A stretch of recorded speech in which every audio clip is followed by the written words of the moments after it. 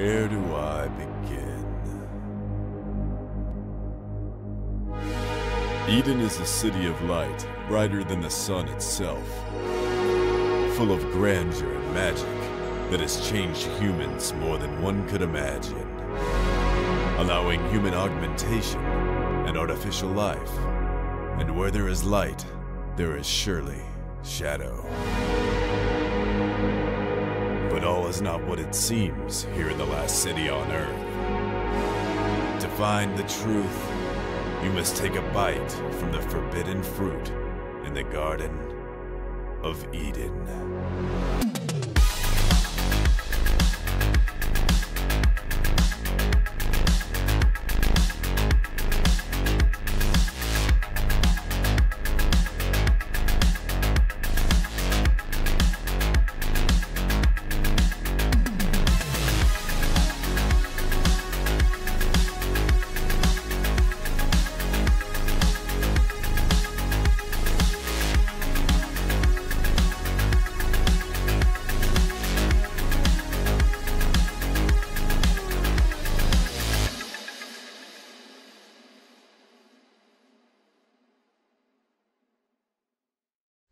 Welcome back, and before we get officially started, there is the unfortunate news that one of our cast will not be able to be with us here tonight due to some sickness issues.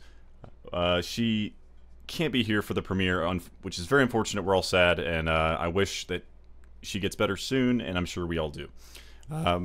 Besides that, because of this issue being a premiere, we have the whole thing of this new character that is going to be a pivotal part of this show and episode not being here for, you know, the things that they're going to be a part of. And I will be kind of playing out the character more or less and having to adapt with that. So please bear with me on the role-playing on that side. I will not be taking over the exact persona, but I will be kind of explaining their actions. So, let us bring our focus and attention into the show at hand. So welcome to Eden. There's a couple things you need to know about Eden to understand this story. First, an artificial intelligence known only as Her rules the city and is worshipped as God. Second, Her is in charge of a group named Prometheus that polices the city. And lastly, everyone on Earth is born human. However, it is customary that an augment is placed in each child at birth. Depending on the child's genes, the augment affects them in vastly differing ways, and also defines what kind of augments the child will be able to attune with as they develop. This augment is known as the reactive alignment core enhancement, or commonly referred to as race. While some races, such as the Dragonborn, cause an overabundance of magic power that requires extreme augmentation of one's body, others may only be able to augment themselves through external means, such as the orcs. And this brings us to a surprising friendship between an orc named Dawn and a dwarf named Eris. While some have disapproving views of other races, these two friends currently make their way to the notorious Scrap Stadium in the center of Eden, where a gala for the brand new season of Clash, an entertainment phenomenon loved and beholden by most of the city's residents, is taking place. Light shines brightly on the tall the tall half-orc's kind face and bright amber eyes. On her person she wears an augmented glove and a large backpack that appears mechanical. By her side, Eris stands tall, at least, as tall as he can, with dark hair and wearing a leather tunic as the two make their way through the crowded streets. The stadium dome towers above them as they approach.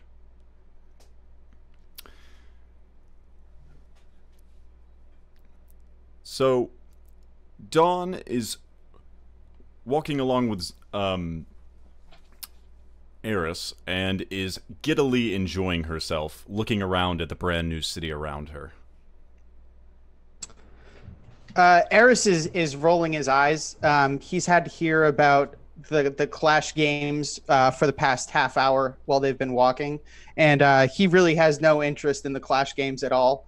And he's just been kind of rolling his eyes and looking around and showing just genuine disinterest. At times, he calls her yawn when she gets too excited about the topic that she's talking about, and yeah, he's trying to ignore her, but she's making it really difficult. I just realized that I have made a mistake while the technical difficulties earlier. Let me just fix one thing really quick. I accidentally placed 2 cameras in the wrong location. Sorry to give this small pause. But you can continue, Eris. Yeah, so Eris is short. He's very short. He's about 3.5 feet tall. He's not super stocky, though, as you would expect someone who's short to be, because he gets frequent exercise. So he's kind of wiry and thin. He has pretty long black hair that goes a little bit lower than his shoulders. He's got a leather tunic on. And underneath that, he's got a green shirt that kind of sticks out. He has one red eye, and he's got an augmented glove on both hands. All right. Yeah, so as you make your way through the rest of the city, approaching the stadium, Dawn kind of motions over to you, explaining all these new updates in the latest Clash events and stuff like that.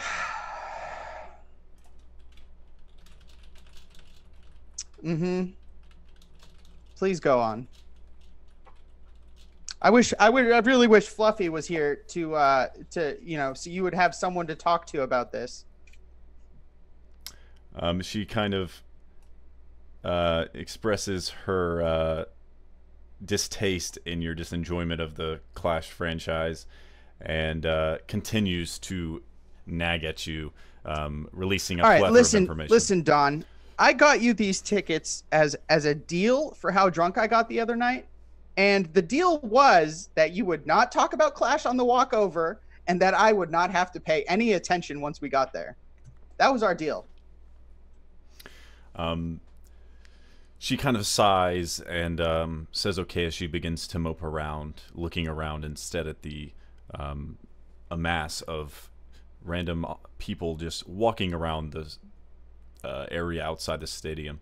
And as you guys get up to the front gate and front steps to the main entrance, there is a security guard checking tickets.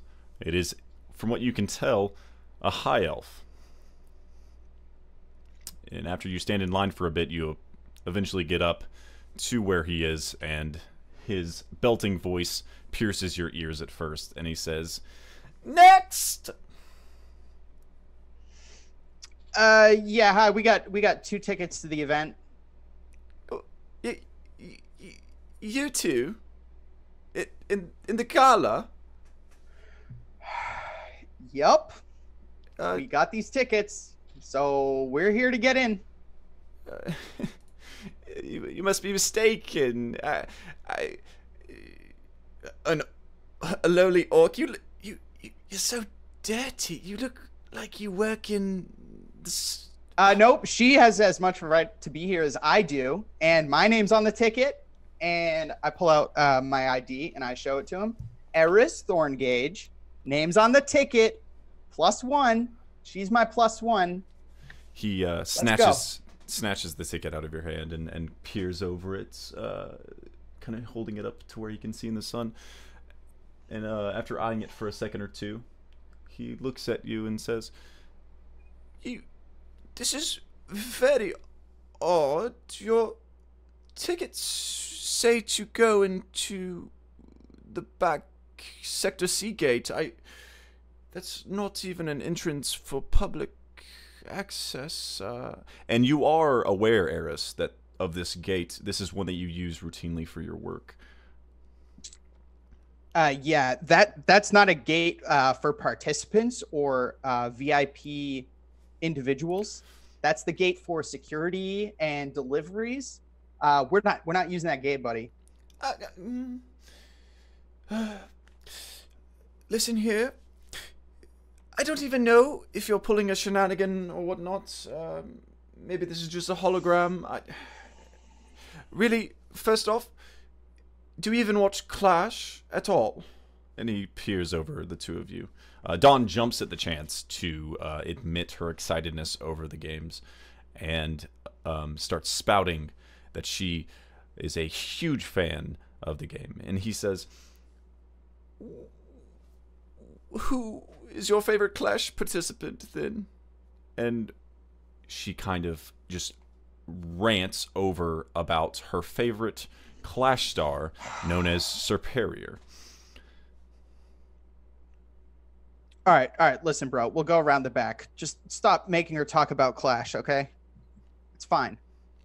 The elf laughs at the mention of this name and says, that poor child. Well, go see if they'll let you in there, then. Eris snatches the tickets out of his hand and kind of gives him a glowering stare as he kind of walks off and tries to keep Dawn from talking about Clash anymore by talking about how crap it is that they weren't allowed in the main entrance.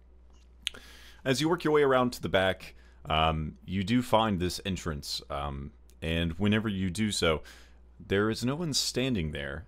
Yet you do know that the scanning device, which is located beside the door, is able to read codes, much like the one on the ticket. I hold up the ticket to the scanning device. It accepts it and the door beeps open. All right, Dawn. I know you're excited. This is unusual. She's jumping at this point.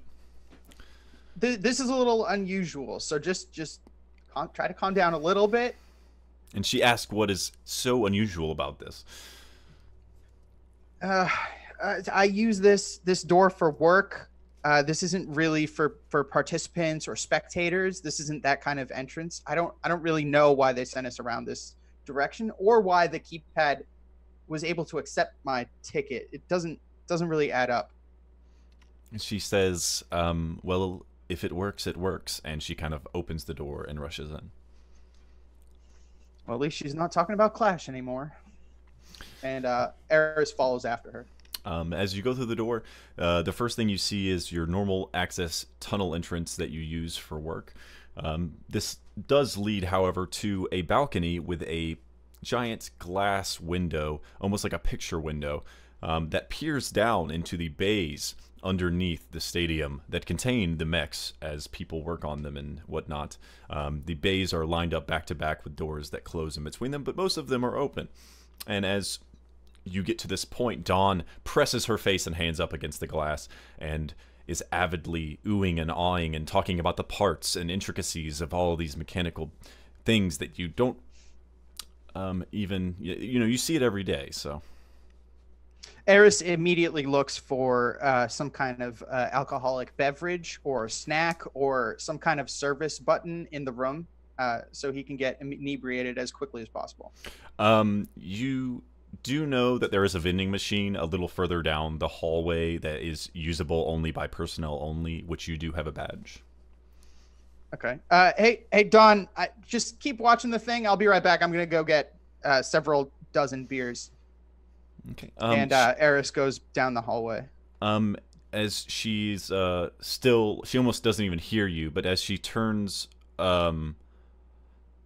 around and sees you starting to go away, she reaches over with her longer limbs than yours and grabs your shirt and just pulls you back right by her side. Damn it, Dawn, it's a new shirt. She says, this is important because she sees something odd. And she starts poking on the glass and pointing down the bays. Eris looks down at the bays to see what she's talking about. Make a perception check for me. Okay.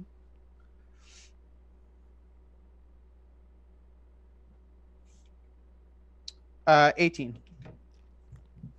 All right. Looking through the glass, you can just make out what she's rambling about.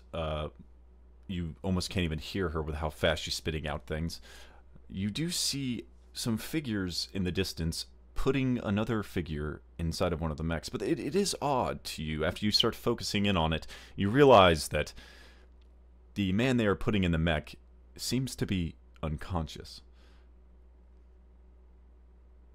Dawn, is that normal? And she shakes her head no in almost amazement.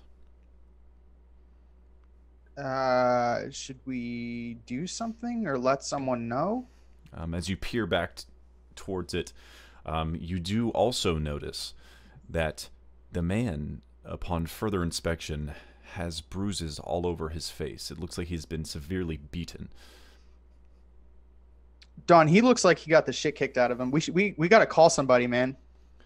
And Eris looks around to see if there's some kind of phone. He pulls out his contact device, and he's trying to see if he knows anybody or can contact anybody. But as you do so, she kind of nudges and pulls on your shirt, kind of gesturing back towards the window, saying, "But aren't those Prometheus, or are my eyes messing with me?" And as you turn and look, you do notice that the members who are putting this figure into this mech are indeed Prometheus members. Eris looks down and he goes, that's not right. They need to stop that. And he kind of like, without thinking, he's like, hey, stop that. The bay doors begin closing slowly, and by the time you get done with your ranting and yelling, the doors are closed, and you cannot see any further going on. Eris turns to Dawn and he's like, hey, we gotta go do something. That man's gonna die. We gotta go stop him. She kind of like looks down and twiddles her thumbs, expressing kind of a fear of, should we even do that? Won't we get in trouble? All right. Let me think. What ways? When has a fight been stopped before? When has a fight ever been canceled? She thinks back and she says, the only time she can ever remember anything like this is in the past, whenever a match was canceled due to extraneous circumstances that no one in the viewers didn't really understand. No one really knows. Oh, so what are the rumors? Come on, you're the biggest Clash fan ever. You have to have heard something about these matches. She kind of just gets lost in thought, thinking. She starts rambling about setups, and Superior would understand and would help her if he could. Do I know who she's talking about? You do know of the name. The name is one of the biggest Clash stars. He had his peak in the entertainment of Clash not too long ago, where she has ranted multiple times and rambled multiple times about the disgust she has for the incident where this man that she beloves so much happened to be in a match, personal, where he was physically in the mech during the fight, and had a horrible accident and has basically been out of the game since then. All right. Well, how much time do we have, Dawn? How much time after they close the bay doors does the match usually start? She says she doesn't know because it's a gala and it's the season kind of party that usually it's only broadcasted outside. We would probably have to go into the party to determine that. And you said this Superion? Superior. What was his name again? Superior. Where's he at? She says she doesn't know. Not many people know where he's went off to since then. All right. Well, let's go down to the gala and see if we can talk to some people who can kind of stop this thing. And she nods her head and follows along with you. And yeah, so Eris is going to go down to the gala. If he knows the way, how to get down there. Following through some stuff, you're able to kind of follow some signs and whatnot, and eventually come out to a hallway where you see a mass of people kind of entering a large room you've never been inside of before. So after kind of looking around and checking a few things, you do determine that this seems to be the place. All right, Don. You're not super welcome in these parts, so you're gonna have to tell me who the most influential person here is, and I'll go talk to him. You kind of stand in the back, maybe. And he looks around for like a serving tray or something that he can give her to kind of like disguise her as maybe like one of the servants. Um, she kind of nudges against that and says no, that she doesn't want, she doesn't care if they see her for what she is, that she doesn't care what they think. He's gonna like turn her to face him and kind of pull her down so they're almost at eye level. Yep. And he's gonna be like, listen, Dawn. I know it's messed up, but a lot of people don't like people like you, and they don't have good feelings about you. And if we're gonna get help for that guy, the only way we can do it is if people are listening to us, and they'll listen to me a lot better than they'll listen to you. She kind of thinks about it for a bit, nods, and allows you to kind of take some clothing and kind of fashion it around her where it's a little harder to tell where she's from and what she exactly looks like. Okay. All right, that'll work. All right, so who's the most influential? Who should we go talk to about stopping this match? Can you go ahead and roll me a intelligence check to see how well you fashion this disguise on her? Straight int. Yep, that's fine. 16. All right. So you guys head towards the gala.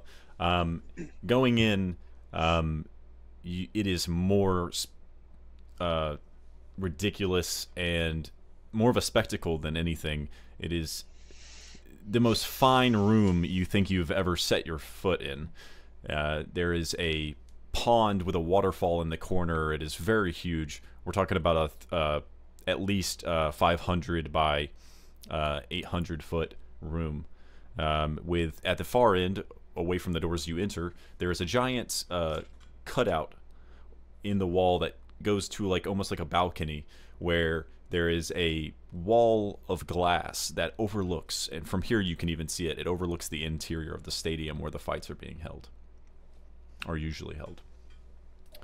And as you bust through these doors,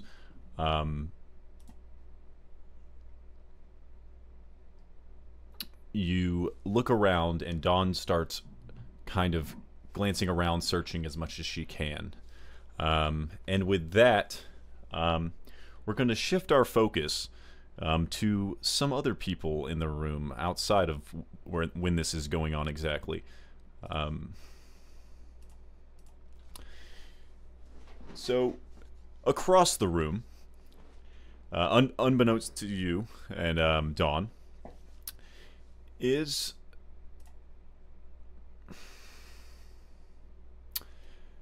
a high elf that leans against a wall in a small alcove in the corner of the balcony. He stares out the large open glass wall overlooking the arena so very familiar to him. The glass reflects his beautiful face, half hidden by an intricate mask. His long braided hair sways behind him, and the smell of cigar smoke clings to him like a cloak.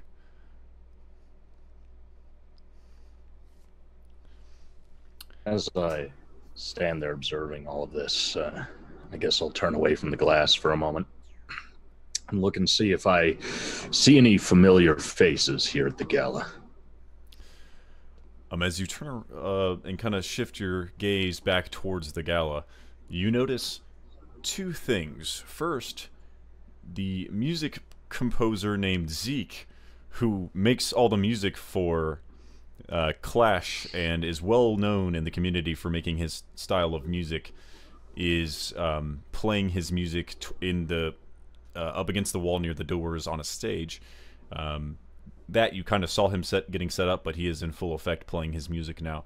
And as you scan the rest of the room, the second thing you notice is a figure, short, but reminding you of utter destruction, reminding you of your loss. This is someone, excuse me, this person is a small gnome who is wearing a very polished and clean suit, And as he walks, you can tell he walks with a grin plastered on his face that hides any kind of possible conceived thought that he has in his head. And the clicking and clacking of his shoes gets louder as you can see he has met his eyes on your figure and is approaching. I just rub the open side of my face and try not to make too much eye contact with him directly. But in fact, I even want to try to move into the crowd a little bit if I can. Try to move away from him. Yeah, give me a base dex check, and we'll roll with that. It's going to be a 5. You try to push through some people in the crowd, and before you can actually do so, you hear the cackling from behind you of this familiar voice. And he says, doing the same old always, aren't we? What is it you want, Frisbee? Barry, old pal, old buddy. Listen, why are you even here? What, I can't come and visit the old haunts anymore? Is it this your place too now? Huh? Oh, it's more my place than yours, and you know that. You lost this place a long time ago, back in that last match. You haven't even fought since then. Jesus. He turns to his companions standing around him. They all start busting out laughing. Yeah, well, you know, Frisbee, my career is no mystery to anybody, so unless you got something important to say, I think I'm going to get back to the party, just like you should.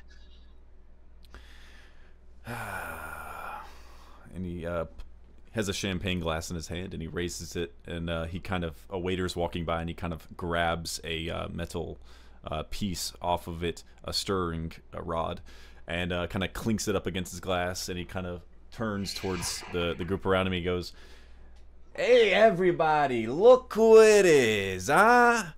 The piece of shit himself, Sir Peria, in the flesh, if you could call that, if you could even call him flesh anymore, half of it anyway," as he motions towards your face, and the whole crowd starts busting up laughing again.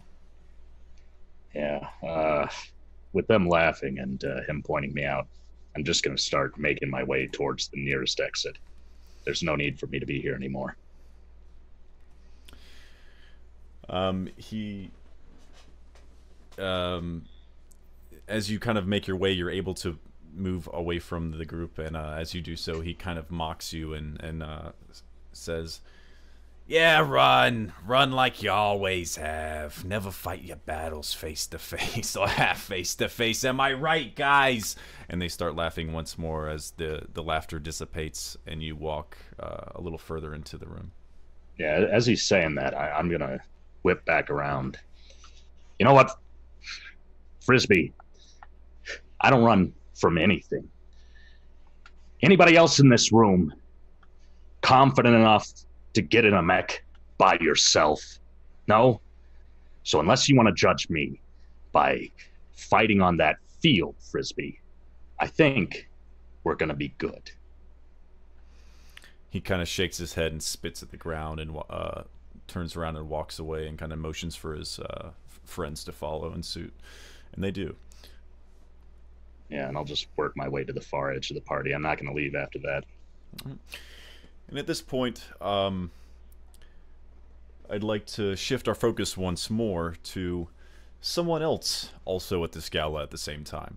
And while all this is happening, in the opposite corner from where Eris and Dawn entered, stands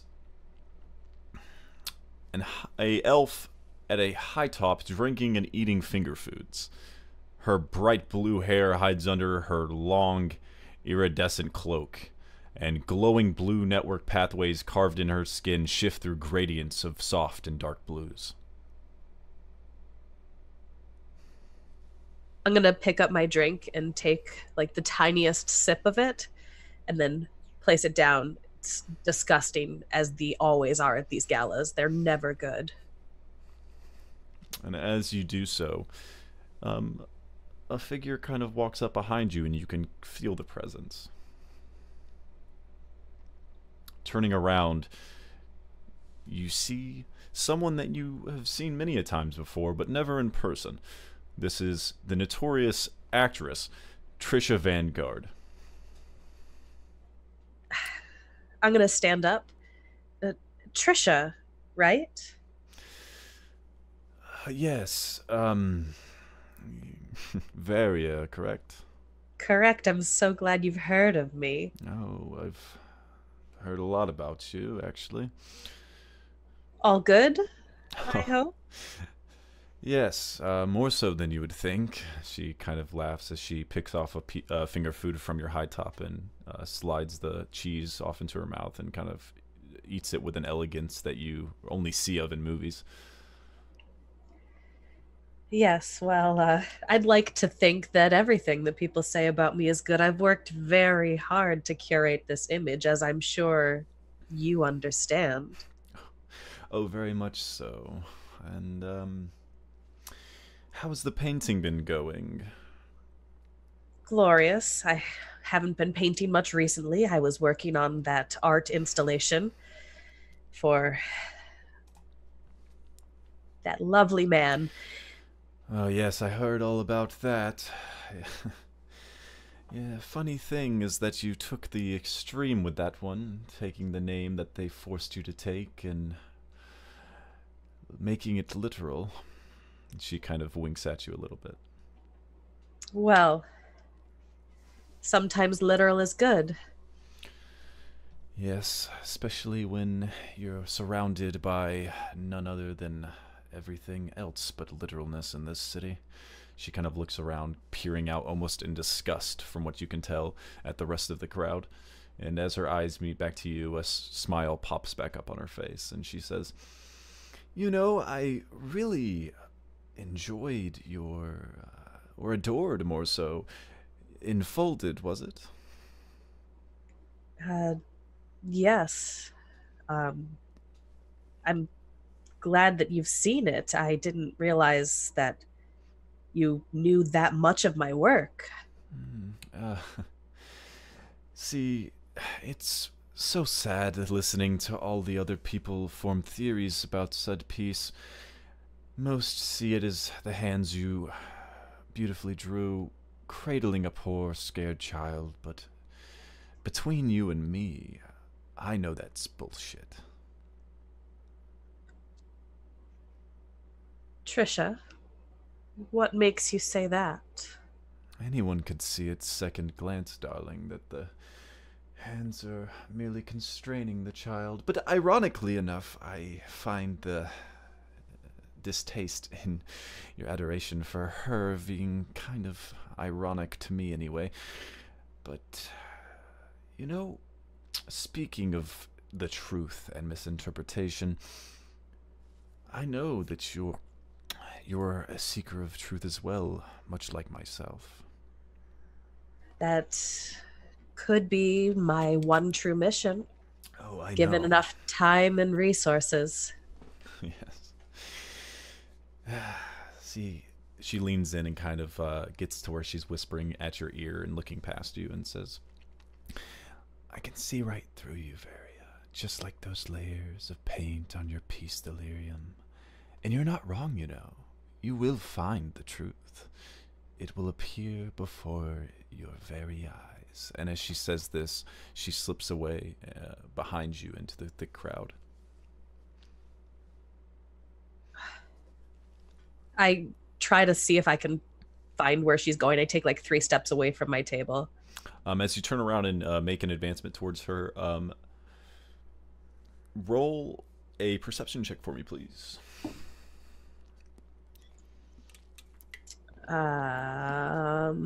16.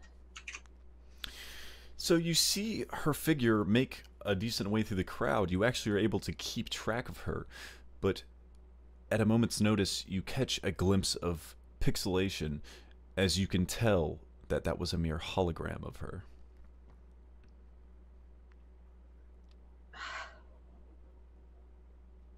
I'm going to turn back to the table, sit back down, and chug the drink. And at this time, I would like to shift gaze to actually a little bit back in time. Before all of this happened, yes, rewind, we now find ourselves looking at a half-elf with one arm covered by a long cloak, standing in the shadows of a back alley near the stadium. His other arm glows with purple tattoos, and he is in black and gray armor that go all the way up to his jawline.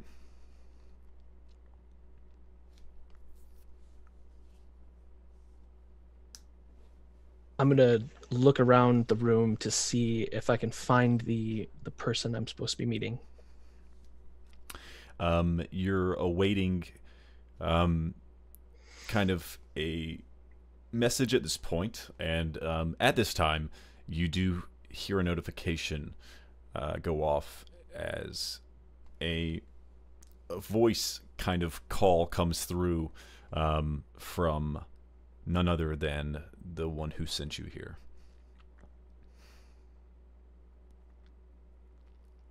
Do you answer it? Yes. Sorry. So you answer this call, and as you do so, a voice that has been kind of altered and changed very vastly, so that way you cannot even, no one else could really tell who it is, comes through.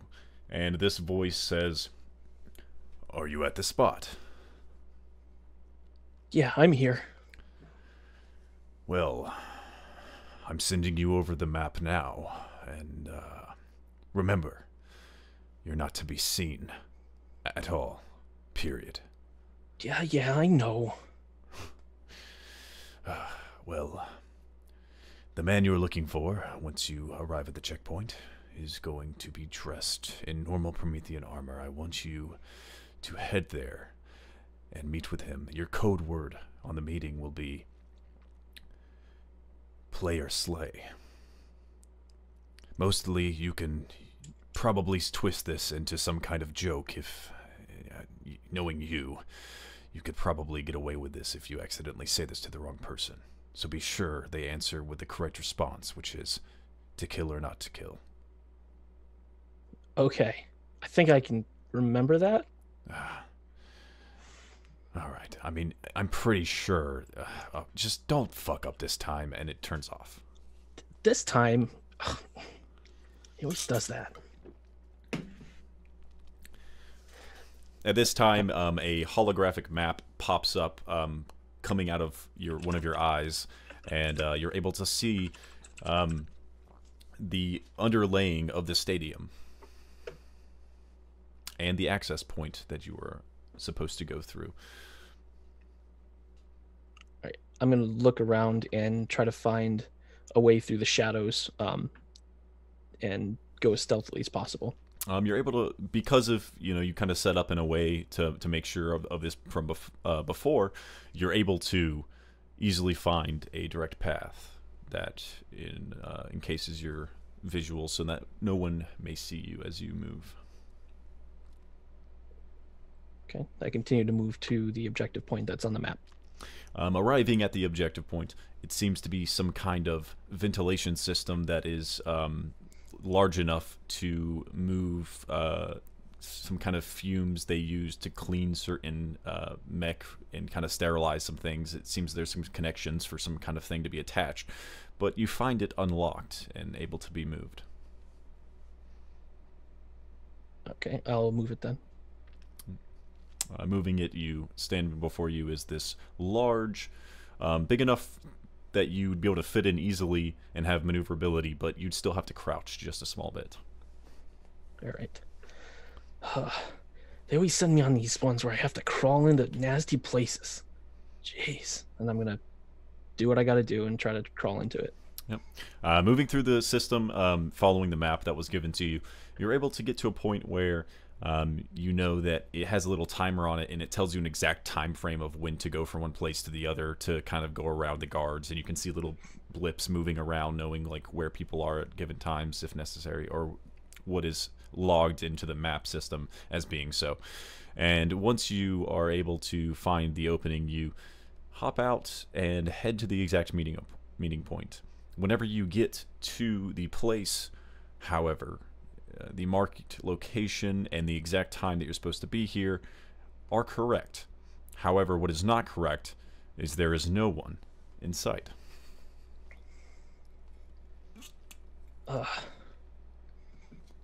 Well, this isn't good. I'm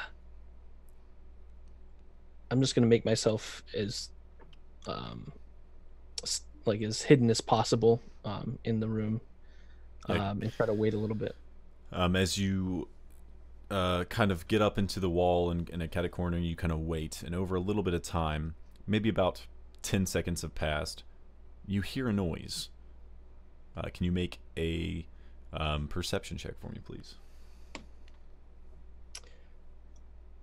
That's gonna be 24. You recognize exactly what this sound is, that being the sound of multiple blades being drawn in the distance. I will activate my shield.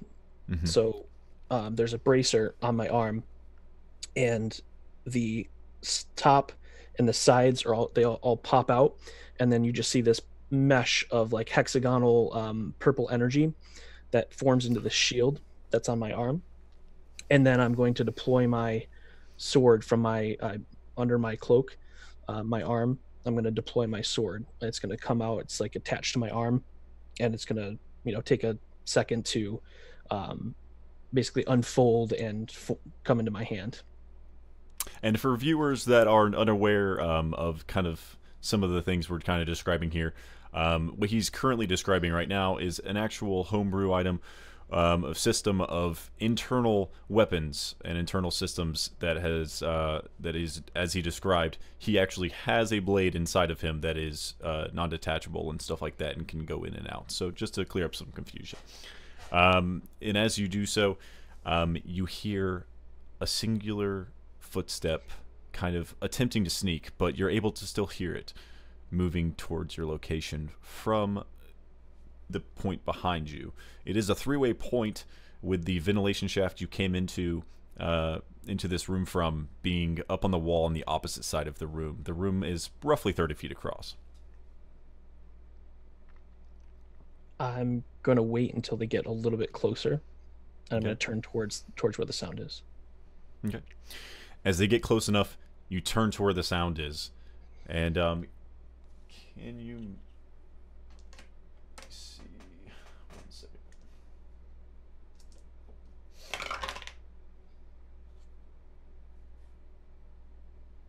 Right. You're unable to tell, but it is too late by the time it happens.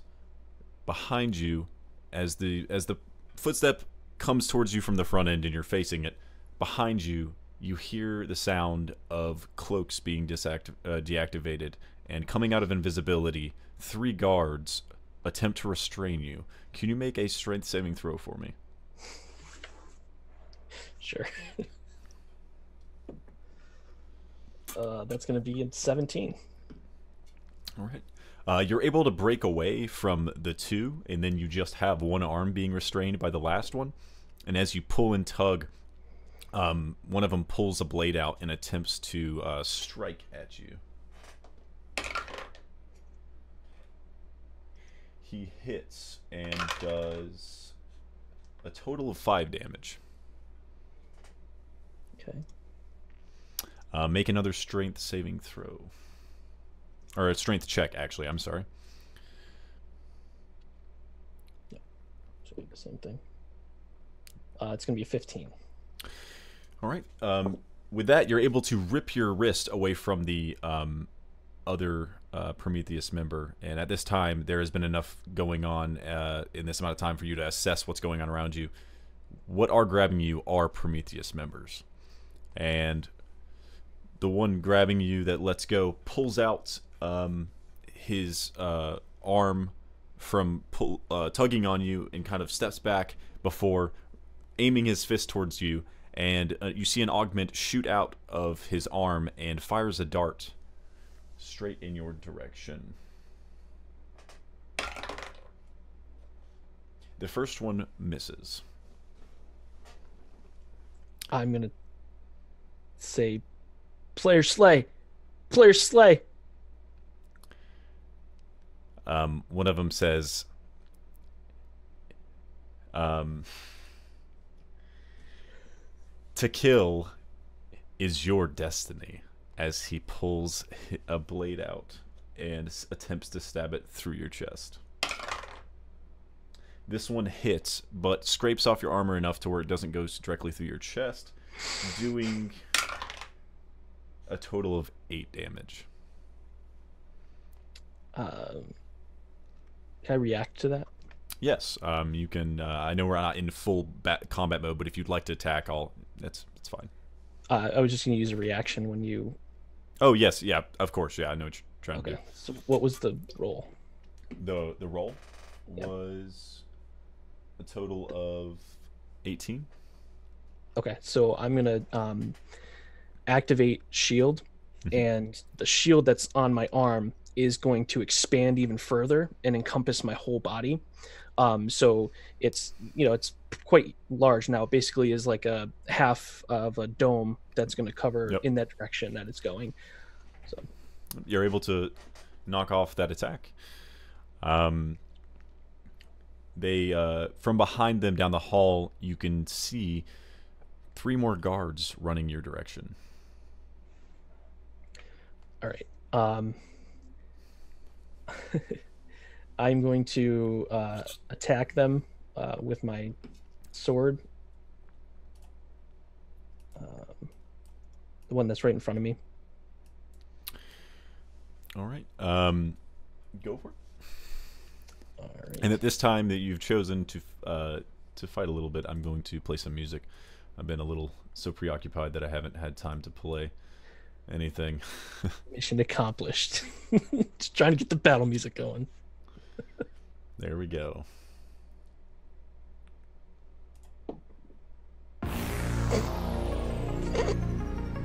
Yep. A roll worthy of battle music. It's in that one. It's in that one, folks. Oh, jeez.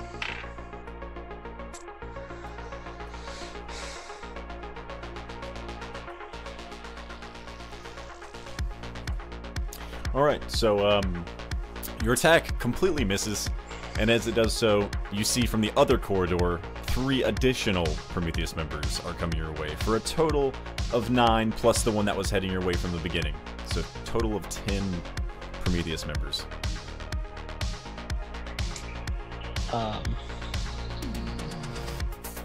gonna put up my hands and go, whoa, whoa, whoa, whoa. Hold on a second.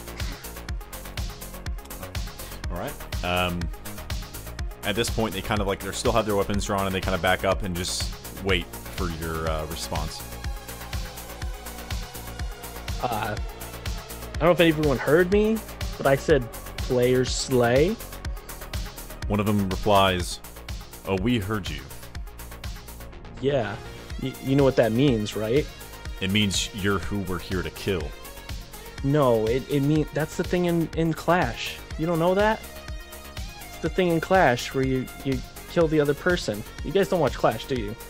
And as you say this, the ones from the back get up, and they have kind of surrounded you in a format that allows you to have some space between you and them, but they have completely surrounded you. But as you kind of look around, you do see that the way they surrounded you is to guard you from the main entrances, leaving the way you came in open. I'm going to I'm going to back up and say, hey, can't we all just be friends? And I'm going to cast friends on them. And all right. And just slowly back up and get closer and closer until I'm close enough that I could hop in.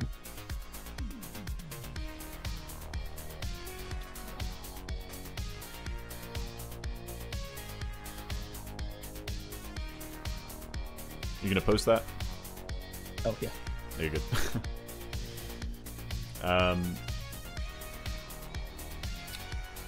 You attempt to cast friends, but unfortunately, because they are already hostile towards you, this does not work. And as you do so, they kind of laugh, one of them being able to recognize what you're attempting to do. And, but you are able to back up. You feel your back bump against the wall, and you can feel the ledge from which you came in. All right, and then I'm just gonna hop in. All right. Make a acrobatics check for me real quick. I was hoping you might say that. Oh, really? I was hoping I would roll better than a 4, 8 total. All right. You kind of hobble your way up into it, giving them enough time to kind of react. The one who shot the dart at you attempts to shoot another one.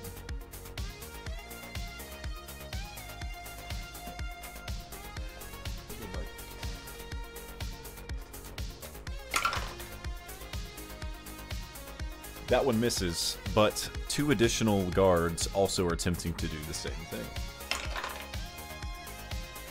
The second one hits. I'm gonna activate shield. What's the roll on that one? It was a total of 20. Okay, I'm gonna activate shield on that one. All right.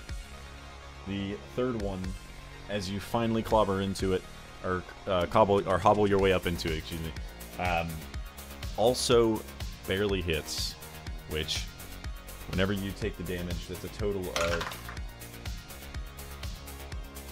It does a total of...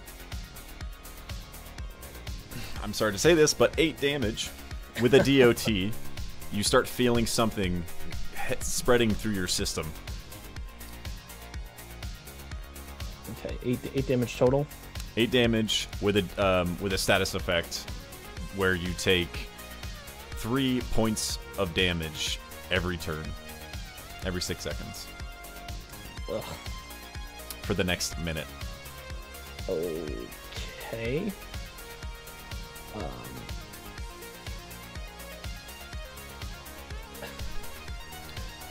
I'm gonna just continue to try to get away to climb in. You're able to put a decent bit of space as you run and dodge your way through all these little ventilation corridors and stuff. And as you kind of go through, you can hear them coming after you. Some of them are starting to close in. And with that, we're gonna shift our focus once again. Oh, perfectly ended with the music. I was wondering why you asked me my hit points before the thing started. Hey, you can't kill someone the first episode, Zeus. That's like a DM rule. Is it though? We're changing the rules. So now we're gonna shift focus over to back at the gala. While all this was happening, Eris and Dawn are able to... one second, I totally... let me turn this off. Dawn and Eris, you're able to... From the scene that occurred earlier at the gala, you're able to notice Sir Perrier near the balcony area, getting in his altercation with Frisbee. How well did I hear it? And do I recognize? She's been talking about Sir Perrier, but do I recognize the shouting as being him? You do hear whenever the other guy yells his name, and also Dawn is going to be tugging on you and kind of like pointing you in that direction because she recognizes his voice. What did he look like again? Can you just remind me? Yeah, he has a half mask on, and he is a high elf. Okay, how tall is he? Go ahead. 6 foot and 6'2" at his ear tips. Okay. So I'm getting pulled by Dawn towards Sir Perrier. Eris is going to kind of follow along as fast as his little feet can take him. And once they get close, Dawn kind of, pushes him forward, and Eris is going to try to, grab onto Sir Perrier's robe. Is he on his way out, or he's like standing in the corner? Yeah, I'm kind of positioned over in the corner. Are you, oh, you're just hanging out then? Okay, so Eris is just gonna walk up to you and be like, Sir Perrier? Yeah, what do you need? Yeah, I'm Eris, and this is my friend Dawn. We were just up in that balcony over there, and right before the gates closed down below, somebody shoved an unconscious man in a mech, and we thought maybe you could help us out. What am I supposed to do? I mean, if he's already in the mech, we got to get him out of there, and now. Right. Well, so Dawn said that you knew a way that we could get a match canceled or something. Like, and as you say this, in the middle of yelling this, someone interrupts the whole gala for a second, and the music stops, and a man walks up and says, well, hello, everyone! Thank you so much for coming out to the gala tonight. Those of you who know Clash well enough would understand that and recognize this person as being Yori Bell, which is the host for most of the Clash and also runs a talk show about Clash news. And he says, well, thank you so much for being here, and I would love... Yeah, I see you over there. You look great. And I would love for you all to take a second with me to say our awesome slogan before we get this match started tonight. And as you say that, as he says this, the crowd starts roaring. The lights kind of dim, and a spotlight kind of focuses more on the window balcony. And as everyone kind of turns that way, in out the balcony and on the stadium field, you see the holes in the ground where the mechs come up start to open, and everyone just starts cheering and cheering and cheering. And he says, who? And everyone yells it. Who? Will burn! And everyone yells burn together, and everyone starts cheering. And as they say that, the mechs finally get to the top, and you see Eris and Dawn. You see the mech that you saw earlier with the man that was being put in there. The same mech from that is one of the mechs. And the announcer then goes, tonight we have a great show for you as this special show before the season starts. And I just want to let everyone know that this is going to be something that you're going to want to talk about for days. And everyone just starts cheering, and music starts up by Zeke. And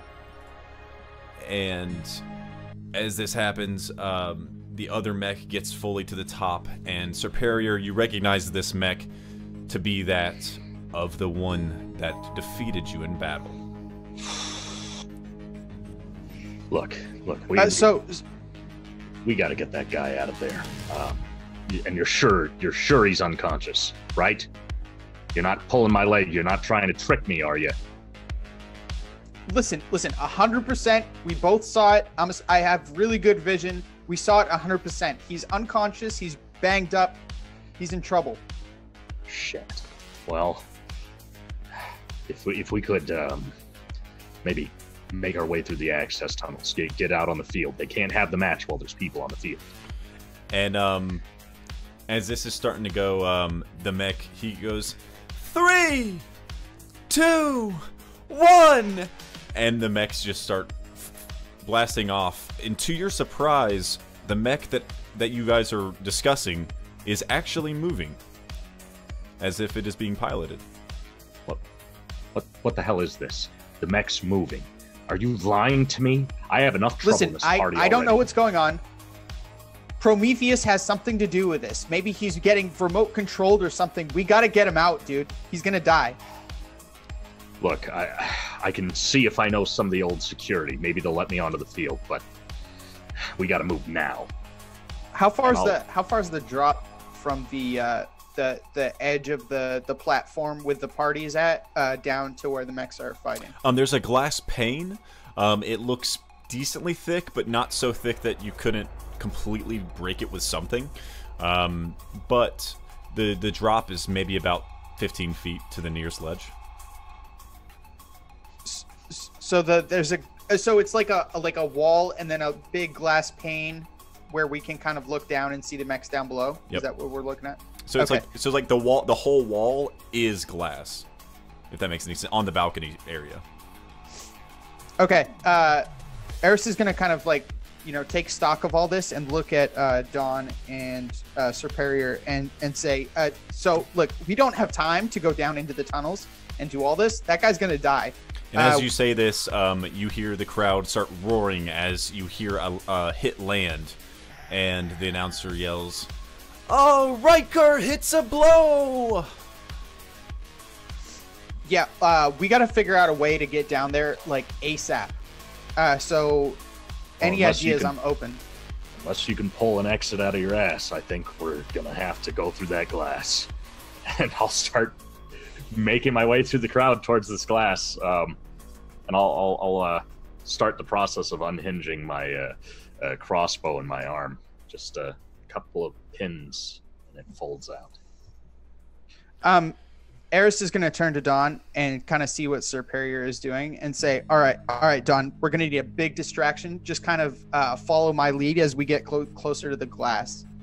And as Superior, it looks like Superior is just going to barrel right through the glass as he gets close without kind of paying attention to anything. Not exactly. He's moving determinedly and slowly, not running fully, but moving. Okay. So Eris is going to kind of like start backing up and with Dawn in front of him, and he's going to start backing up slowly and talking real loud and be like, listen, sweetie, I didn't know you two were related at the time. And he's like backing up real slowly, and he's kind of like looking for any kind of objects behind him. Roll a perception check for me real quick. And as you are looking for this and attempting this, you hear another hit land and some O's are heard from the crowd as this time the announcer yells, What is this? Ripper is actually charging his hammer! 14 perception. Looking around, there's so many bodies around you. You're able to see some stuff like the high top tables and chairs, but they don't necessarily look completely sturdy enough. Most of them are made with like some forms of glass or weird objects or weird materials. Okay, Eris is still kind of like backing away from Dawn and trying to be like, come on, Dawn, like whispering real quiet, like, all right, come at me, like you're gonna like hit me or throw me or something. And he's still backing up, like making a big scene as loud as he can. Yeah, no problem. At this time, Dawn is actually going to turn to Superior and ask, do you think this is similar to your battle? I don't have time to answer that right now. She says, if that's the case, and she's starting to scream, then that means we have less time than you think. And as she says this, an explosion is heard from the middle of the arena, and as everyone looks out, nothing is said, because the explosion, as you turn and look, as the smoke kind of clears, people start oohing and awing, and people are asking questions of concern as you look. And Riker, the mech they were referring to that you were talking about, is now completely blown in bits. Just pound my fist on the nearest table. God damn it. Not again.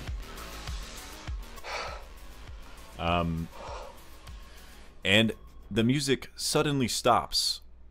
And as it does so, the lights all come on and start flashing, actually, this time. And the announcer isn't even speaking. But before anyone has any time to react, a loud, booming voice can be heard as a man dressed in a Prometheus outfit stands up onto the stage and says, "Alright, I'm sorry to interrupt this, but we have a cause for concern. Now, don't freak out or anything, but I need everyone to look around." And as he says this, images start popping up and spreading all around the room. "We have 3 possible terrorists in this location that we think are having to do with the explosion that just occurred. We were reviewing the footage and found some stuff going on about tampering with the mech, but unfortunately we're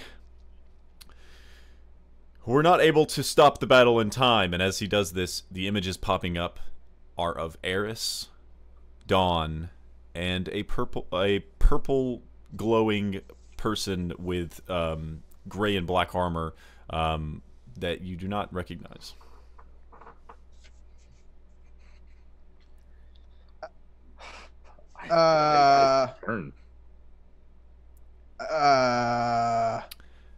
Don, we should get out of here as fast as possible, but slowly, so as not to bring attention, but very quickly.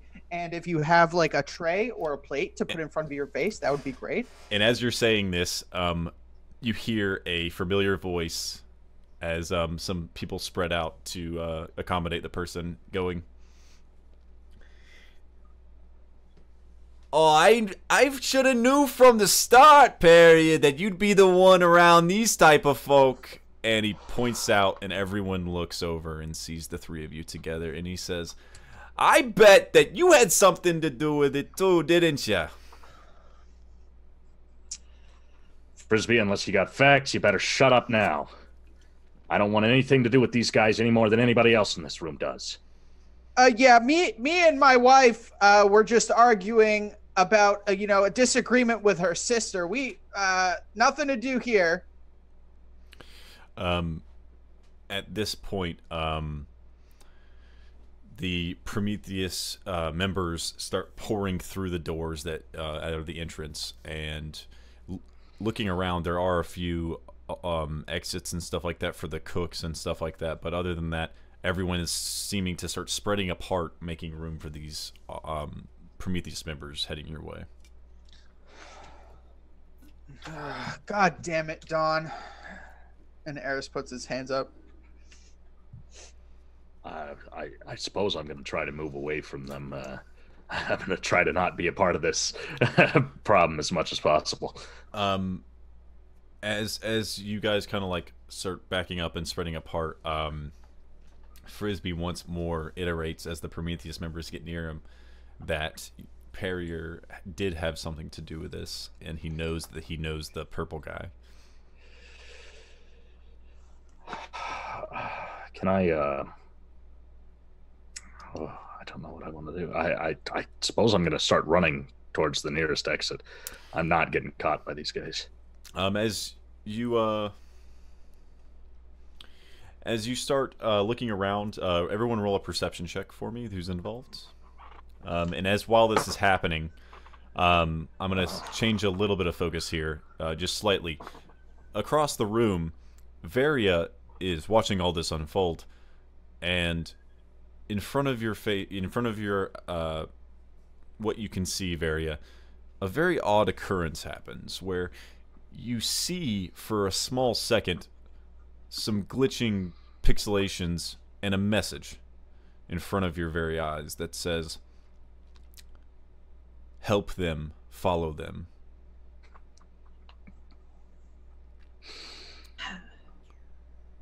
What? Did I have too much to drink? No, I haven't. And I look over to the clutter with all the Promethean guards. Mm-hmm. I look back to my table. I grab one more drink, toss it back, and then I slip into the crowd to get as close as I can without getting noticed. As you get closer, what does everybody rolls? 22. 6. I got a 6. All right.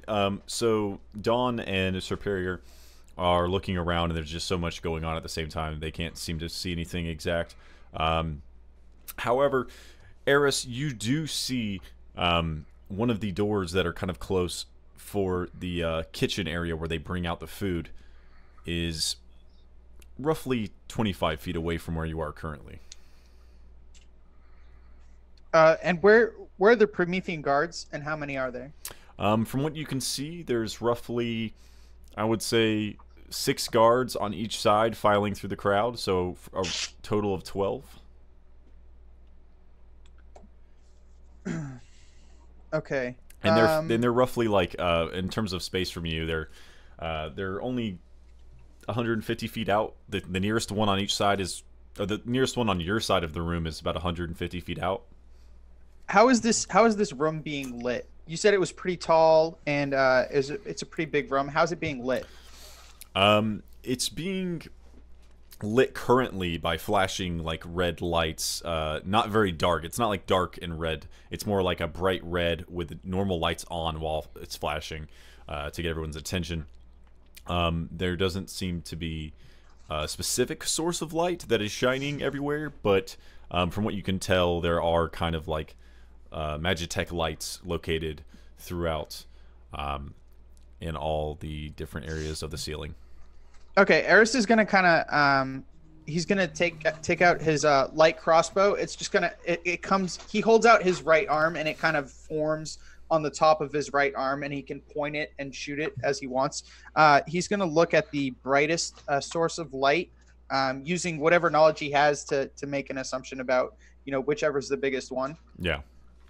And he's gonna grab Dawn with his other hand and start pulling her towards the kitchen as he shoots a crossbow bolt at whatever the brightest light is. All right. Make an attack roll for me. 23.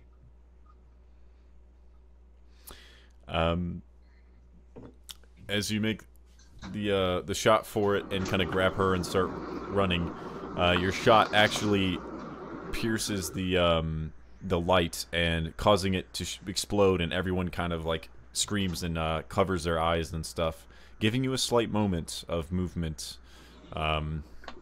through the crowd where they're not exactly blocking your way. So Eris is going to grab Dawn and be like, come on, let's go. We got a way out over here. And he's going to start pulling her towards the kitchen. At the same time, he's going to see if he can sense Fluffy. You can sense Fluffy out. From what last you could tell, you had him kind of stow himself in one of the hallways near where the gala is taking place. He's a little bit down the hall, but he's not in the room you're heading towards exactly. Okay, he's gonna try to see if he can send some kind of message to Fluffy with his Ava, like meet us around, and then give him a general idea of the kitchen area. You're unable to do so, but okay. Whenever you attempt to, there's no response, and whenever you head, you get to the door. What is everyone else doing? I see them heading towards the kitchen, and I'm going to continue to follow, trying to not be seen in all the commotion. I'm going to try to find the path of least resistance through the crowd to the nearest exit. So probably that kitchen door. All right. So you head right behind them, Superior, and they're able to kind of push their way and make their way through the crowd to some degree. Whenever you finally get to the door, you swing it open, and looking in there, there's just a handful of basically banquet workers just back there preparing food and kind of moving stuff around. And there's a decent bit of space in the front area that you're in, but behind that is the kitchen, and you can see an exit on the other corner of the room. I'm going to keep moving pretty strong towards that exit. If any of the workers decide they want to take particular notice, maybe I'll have something to say then, but for now, yeah. All right. At this time, we're going to shift our focus again back to our Chip, who is making his escape from these other Prometheus Guard previously in these underground, basically, ventilation systems. So as you're kind of working your way through those, you get to a point where, while you're doing so, you put enough space between you and them where you feel decently safe that as long as you keep pace, you will not be able to be hit by them anymore. But with that being said, you still feel a pulsating pain surging through your body every so often from that last dart that hit you. I'm going to take a quick second or 6 seconds to cast Disguise Self and change my appearance. So I no longer look like the person that they saw. So basically going to make it look like I'm not wearing any armor, and I have a full cloak on. And I'm gonna change my skin color and basically just look completely different. All right. You do so, and as you continue through the vents, you eventually get back to the mouth where you entered, and popping it open, looking around, there's doesn't seem to be anyone there waiting for you. I am going to take a closer look and kind of just investigate the area and see if there's anything else I can hear or see. All right, roll a perception check for me. That's going to be 21. All right. You kind of, as you jump out, you just peer around and kind of take a good second to investigate what's around you. And looking, you don't see anything specific. You see a couple people walking normally through the streets, but in front of you, maybe about 50 feet out, you do see some different alleys that are starting to sprawl out from the different endings of these buildings past the stadium and starting into one of the districts. I'm gonna remember how close my base of operations is from here, and if I think I can get there based on how good I'm feeling. You do know that traveling back to the place you came from would roughly take 5 days. All right. I will go. I'll walk normally, just like nothing's wrong, towards one of the alleys, the closest one to me. All right. You start walking towards the alley, and the pain continues. By this time, you would have taken roughly another 12 points of damage. Okay. Awesome. All right. When you get to the alley, you look back and you see that if you peer around, you see the Promethean guards that were chasing you kind of getting out of the vent and looking around and start snooping. But they don't seem to be exactly able to follow your trail. I'm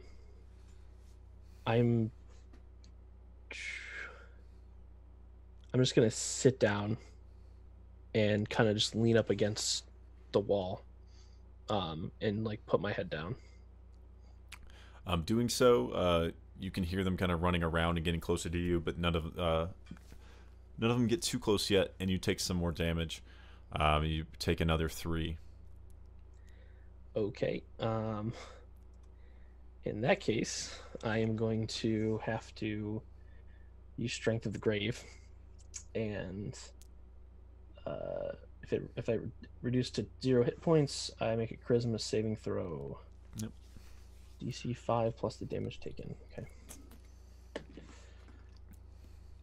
Okay, that's gonna be an 11, so that's a success.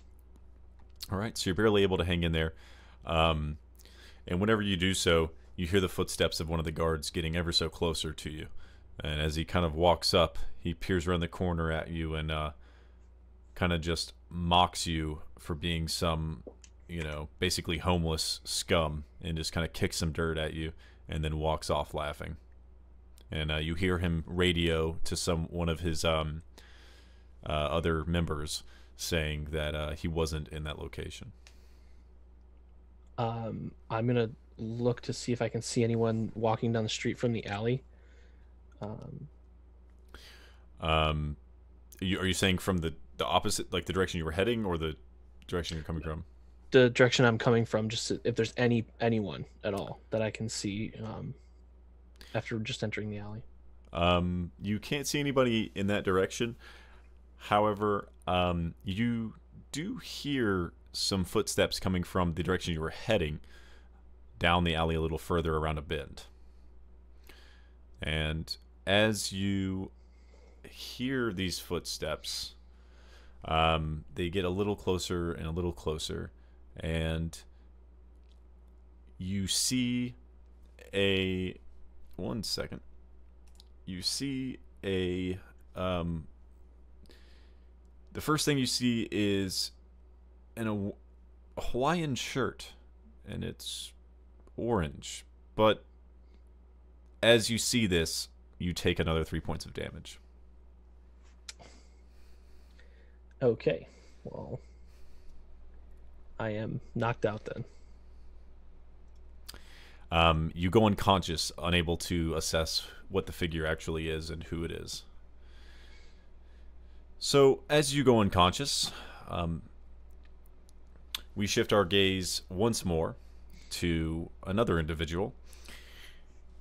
A stout dwarf walking through the streets a little time before this, wearing his signature unbuttoned orange Hawaiian shirt, and with an augmented arm and a worn-out first aid kit strapped over his shoulder, walks through the crowded streets, drinking out of a beer bottle.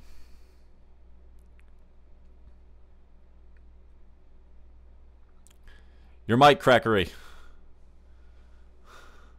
It's alright. Sorry. Gonna need a Pedialyte tonight. As you say this, you and you alone hear the voice of your companion saying, "I told you not to eat so much, or not to drink so much last night, and you're gonna follow it up with more." Mm-hmm.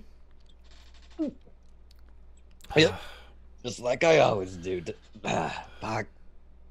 You know, I didn't choose you so I could follow you around with your drinking escapades. We haven't even helped anyone in the last week. What are you doing with yourself? We'll help them when they need help. Don't worry about it. Oh, there's some Prometheus members heading around this street corner. Just take a right here into this alley. All right. Yeah, I needed a piss anyway. Thanks. You turn the alleyway and start heading down this. Heading down to the right, and as you do, you kind of continue until it bends a little bit, and just as you kind of prepare yourself to use the restroom, you look over, and your fellow companion says, do you see that? Oh, the dude lying there? Yeah. Is he okay? You might want to check on him. He looks fine. I'll check on him. All right. Hey, bud. How you doing? The unconscious chip does not respond. Unconscious. But looks fine otherwise, though. Wait a minute. Make a medicine check for me. It's 11. Kind of like checking him out, you notice there is some blood and stuff staining his armor, but removing a little bit of it to get a better look. Excuse me, not Ava. Your companion kind of stops you and says, "I'm picking up that he has some kind of poison running through his system. I think he's unconscious from that, honestly." Interesting. Alright, let's do this thing. And as you open it up, his armor, the thing that you see that catches your eye is his race augment mod is not one that is normal standard issue. It is something that is completely made separately and contained and by someone outside of Prometheus and her's reach. We got some black market goods here, I see. Alright. Your companion chimes in saying, "Perhaps we should take him back to the shop." Alright. Fine. Alright. But I'll stabilize him here so I don't have to carry his ass. Alright. And I'll cast Spare the Dying on him. Alright. You do so successfully, and he regains, or he's stabilized, and you're able to kind of work him up on you. And help him out. I slap his face a little. Hey, bud. How you doing?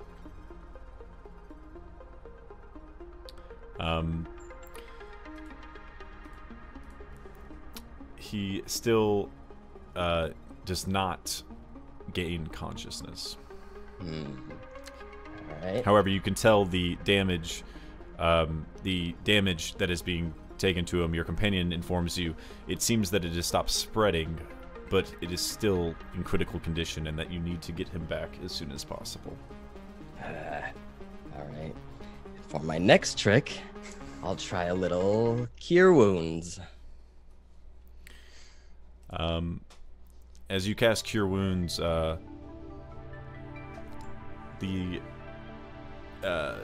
damage done on the inside of his chest area and the inside of his body where all the poison is being spread seems to clear up for the most part, and Chipper gains consciousness. Oh, hey, bud. Who are you?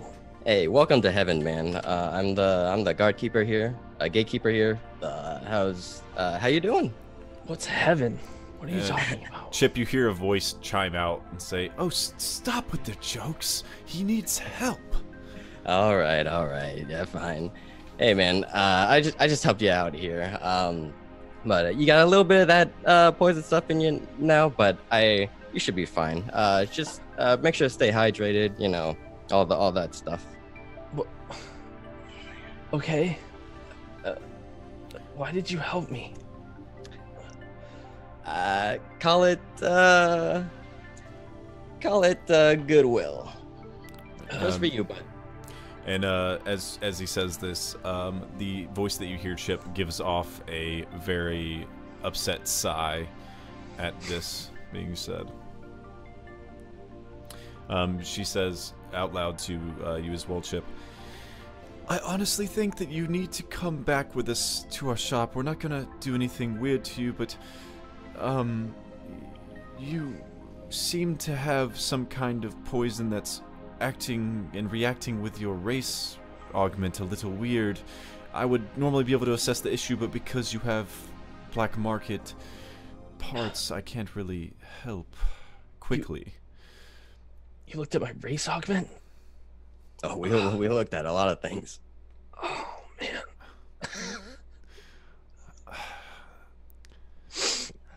She says, she warns you that if you kind of go without any attention in the next day, that the condition might come back and you might find yourself unconscious on the ground once more. Okay. I don't have any way to heal myself, and I don't know anyone around here. All right. I don't really have a choice, I guess. All right. We can keep you stabilized and heal you up back at our place. But we're gonna have to be subtle about this, all right? Okay, I can do that. Let's just say you're not the only one that'll upset her if she finds out. Her? How long you been out? No, sorry. No, yeah, of course, her. All hail. Yeah. I'll... That one. Hold on a second. Let me not look like this anymore. I'm gonna redisguise myself. As you do that, Scrat, you alone are able to hear your companion say, "Well, that is unusual." Highly. Well, you said you wanted to be discreet about it. I figured if I looked like I was dying, it wouldn't be very discreet. Let's see here. When did you get injured, actually? I don't know. I kind of blacked out there for a while. Were you like this when whatever happened to you, or were you before? I was like when you found me. That could be too subtle, I imagine.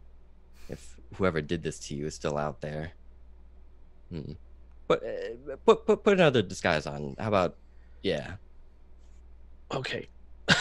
So I'm gonna just change it up. I'm gonna put on. I'm gonna see his Hawaiian shirt, and I'm gonna put on a Hawaiian shirt too. Excellent choice. Thanks. Your companion sighs out loud, audibly to both of you, even louder this time. And as you guys make your way towards your, basically your workshop, Scrat, we're going to shift our gaze back to the ongoing situation at the gala, with Superior, Eris, Dawn making their way into the kitchen, while Varia attempts to follow closely behind.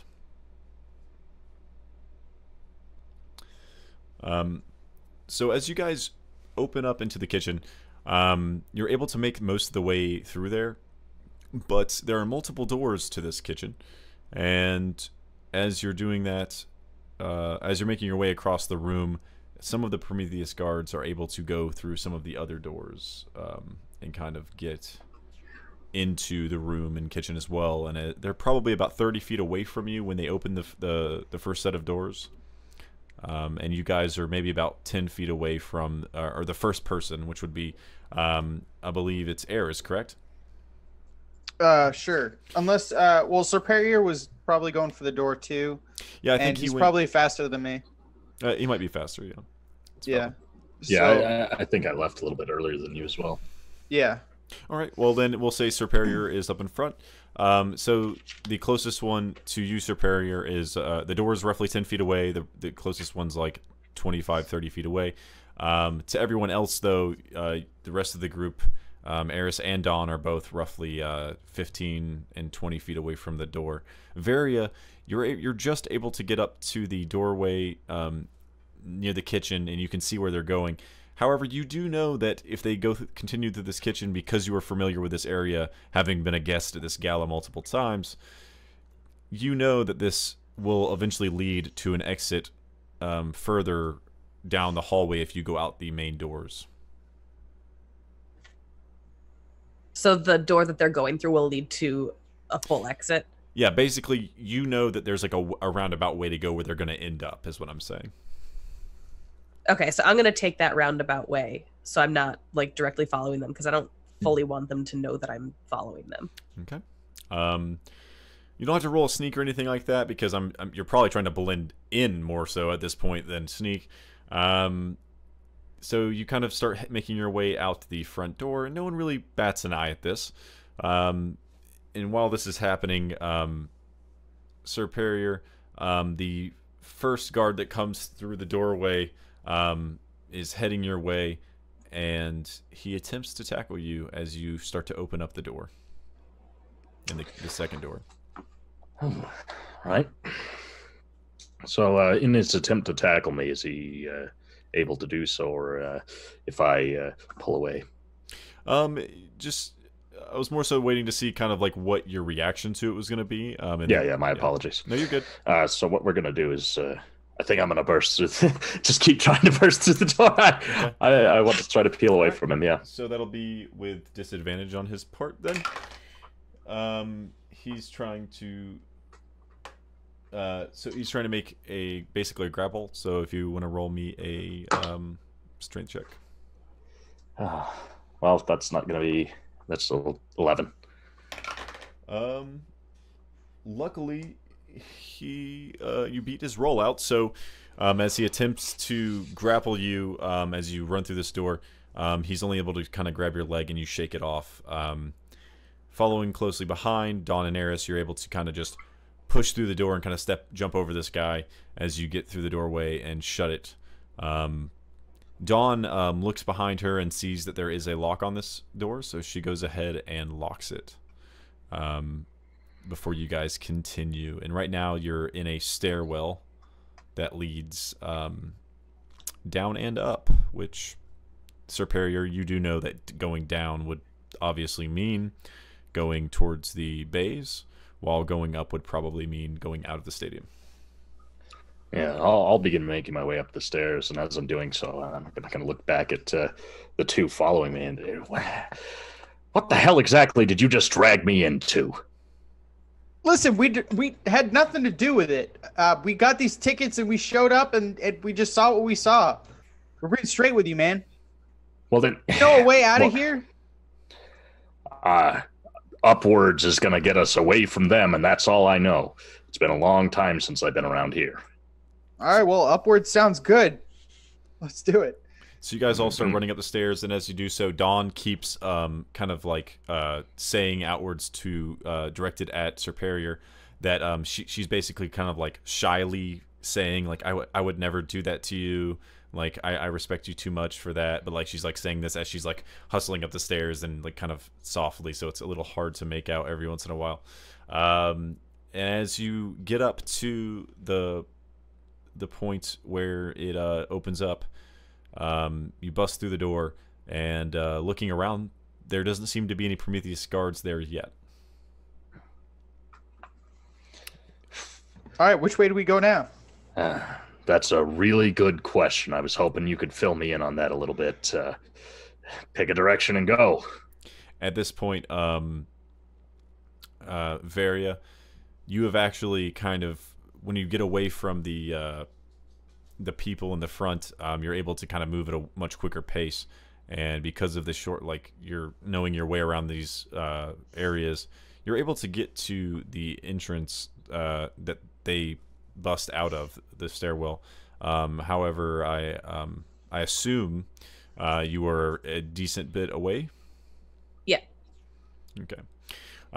So you see them kind of bust out this doorway, and you hear them actually say that. I'm gonna put the rainbow hood of my dress up and over my head, and I'm going to approach them. Hey, so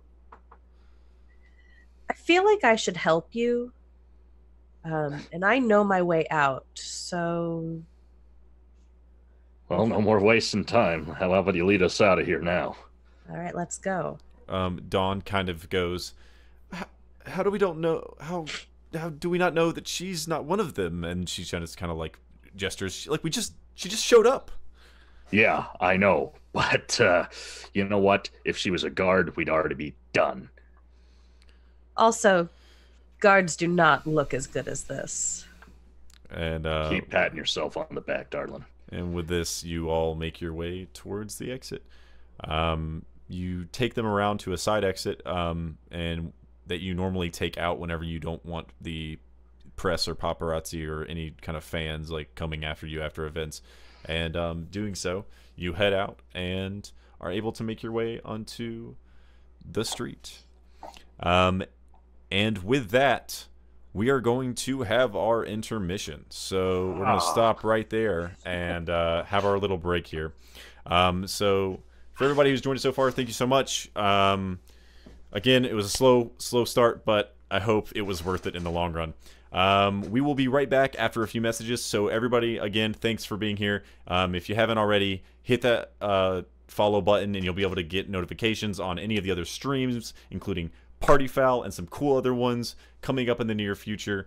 So with that, we'll be back in just a few minutes.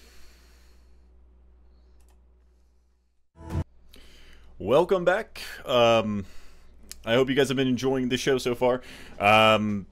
With that being said, there was one small thing that we kind of got a little wrong. I got a little wrong personally. The heiress's character is actually a halfling, not a dwarf. I'm sure somebody corrected that, but I just want to make sure that everyone understands. But with that being said, let us dive back in. And I do also want to do one more announcement. If anybody who's a sub wants to stick around after the show, we're going to have... normally we have like a little wind-down period after the show. Us specifically, we're going to have like a 10 to 15 minute break. But then after that, any subs that want to come join us in chat to talk about the show, ask questions about characters, stuff like that, with the cast. And we might have a special guest. I don't know who that could be. That will be also after the show in the Discord. So if you're a sub, make sure you stick around, hang out, and come talk to us. So once more, let us return to the members as they exit the stadium. My camera's been bothering me. I'm gonna move it a little bit. All right, so you guys head out into the street, so what's next? Okay, so We're out. Yeah. Where are we going now? Mm-hmm. It's a very let's walk and talk, people. Walk and talk. Got to keep it moving. They're gonna come after us. Lead the way, little man. Well, I don't know where we're going. Dawn, I know you've got a place, but I mean, we both work for Clash, kind of, so it's probably best if we don't go back to our places. Any of you guys have a safe place we can stay? I might know a place. And as you're saying this, a vent or like kind of a vent area near the exit kind of starts rattling, and you hear like the little squeaking of some kind of insect from inside. Eris, you recognize this. The Fluffy over here. Fluffy. The vent gets shoved out, and out comes a giant spider. And, hey, come here, Fluffy. Come on. And Fluffy runs up straight to Eris and starts giving him little spider smooches. Eris starts like petting Fluffy's face, hit the side of his spider face, and it's like, all right, Fluffy. Hey, we don't have a lot of time. Come on, just follow. Let me hop on real quick. And Eris is gonna Fluffy kind of lowers the legs on one side of her body, and Eris kind of like scooches his way to the top of the spider body, and is gonna ride this spider. All right, guys, let's go. Yeah, and I'll start moving towards a certain mech bar that I know of. As you guys start heading in that direction, you get to where the district line kind of starts, and you start moving into the alleyways and the streets. And at this point, you guys are getting into an area with some buildings when you see in the distance, coming around a corner, is a specific odd pair of people. One wearing an orange Hawaiian shirt, and the other one wearing another Hawaiian shirt. I don't even know the color actually. What color? A purple Hawaiian shirt. And as they step out, it seems as though the one with the purple one is a little bit roughed up and kind of walking a little awkwardly. With that, Chip, because of the poison inside your body, something occurs for a split second, and your form that you've taken starts to kind of shudder a little bit. And as you guys are looking at these two people, you see this, and the form shifts between what he looks like currently and that of the picture you saw in the gala. What are the chances? Do you see that, guys? Yeah, I see him, all right. I'm going to give him a wide berth myself. I don't know about you.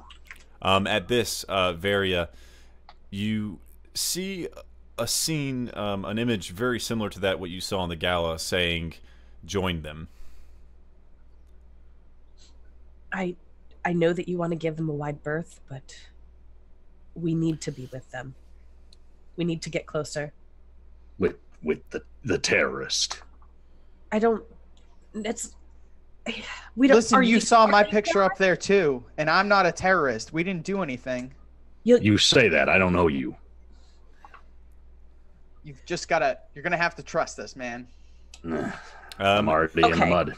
And while you guys are having this conversation, Scrat and Chip, as you guys kind of peek out around this corner, Chip, you do start noticing this happening, and Scrat, whenever you see him starting to do this, you look past him for just a brief second, and you recognize someone. It is someone that you have previously worked on in the past, and that is Sir Perrier, standing in the distance. Oh, listen. I know that fella over there. He's used to be a famous Clash player. I actually helped him out one time. But are you okay, dude? What happened with all that? Are you gonna be fine? You think? I'm not really sure what's going on. Honestly, I've never really been hurt before. This is new to me. Interesting. All right, let's just try to stay low here. All right. Okay. Sir Perry, you see the man kind of notion towards you for a second as you guys are discussing their possible terrorist tendencies. Yeah, I guess we're already in the mud and gonna get much worse than it already is. That guy's pointing at me, though. Do you have any idea who that is? No, but does it matter? We need to join them. I don't trust anyone except myself, and I know that I need to join them. Well, I'm already up to my neck in mud. May as well dive under. Dawn just looks just kind of like taken back by this and kind of nudges at Eris and says, "Is this gonna be a good idea?" Look, we're in trouble, and he's in trouble too. And if people in trouble stick together, we'll get out of it somehow. So yeah, let's see what they're up to and see if they can come with us, help us out. As you say this, you guys have made it a decent bit in. You do notice, Scrat, that your companion kind of comes into your mind once more and says, I can tell that the Prometheus activity in the area is getting sporadic again, but it doesn't seem to be like it was before. It seems like they're looking for something different this time. Do you know what they're looking for? They looking for this guy?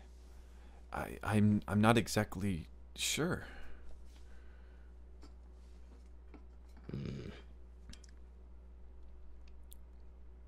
All right, well, keep an eye on that, all right? Keep an eye on what? Dutch, never mind. Oh, okay. Just all right. So as you guys are kind of having this awkward moment of two groups kind of like semi-moving in the same direction, everyone roll a perception check for me real quick. Ooh, nat 20. 9. 9. 12. that's a 19. Superior, you notice the that in the background behind, in the direction that you were coming from, you can hear the sound of some footsteps that sound a little sporadic. It sounds as though someone's running around in some area semi close to here, just very faintly in the background. I don't know what's going on, but I don't like the sound of it. There's somebody moving around real quick behind us. Why don't we get out of this open area and into an alley? How far are we away from your safe place? Look, don't worry about that. We'll get there when we get there. For now, let's worry about getting out of sight. And yeah, if you want to join those guys, we better grab them before whatever's going on happens. I run over to the other two guys and grab the arm of Scrat and just start dragging him. Whoa, hey. What do you want, lady? Just get over here. What? Hey, I don't know you, or well, I mean, we can get to know each other, but now's not the time for this. No. Okay, just people running, alley, hide, go now. Good enough? No, your companion says into your ear, I think you should listen to her. The activity's getting a little too close for comfort. If you say so, man. Hey, I say what? Hey, you. Let's hang out with this girl, man. I have a good feeling about her. Yeah. Okay. Enough talking. Go. And as you guys kind of collapse into their group and you all start making your way towards a nearby alley. Not the one that Chip and Scrat came out of, but one that's further down as you guys were kind of moving during this whole conversation. You get to a point where you feel as if you've moved enough and kind of dip into an alley that's kind of is dark enough to maybe take a small breather and kind of collect yourselves.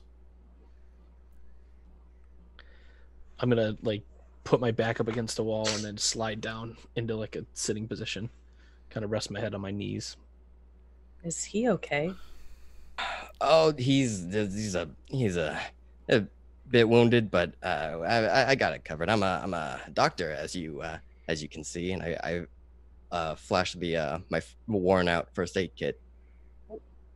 Oh, okay. Why was he flickering like that? Your guess is as good as mine. I'm gonna walk over to Chip and kick him. Oh, why were you flickering like that? I can disguise myself, and I don't know. It's just not working properly, I guess. I really don't know what's going on. I'm really confused, and I kind of passed out, and I just woke up. All right, I've had nights like that, so we're hiding. What are we doing now? Eris is gonna get down from Fluffy and kind of whistle and point up, indicating that Fluffy should kind of keep watch over the area.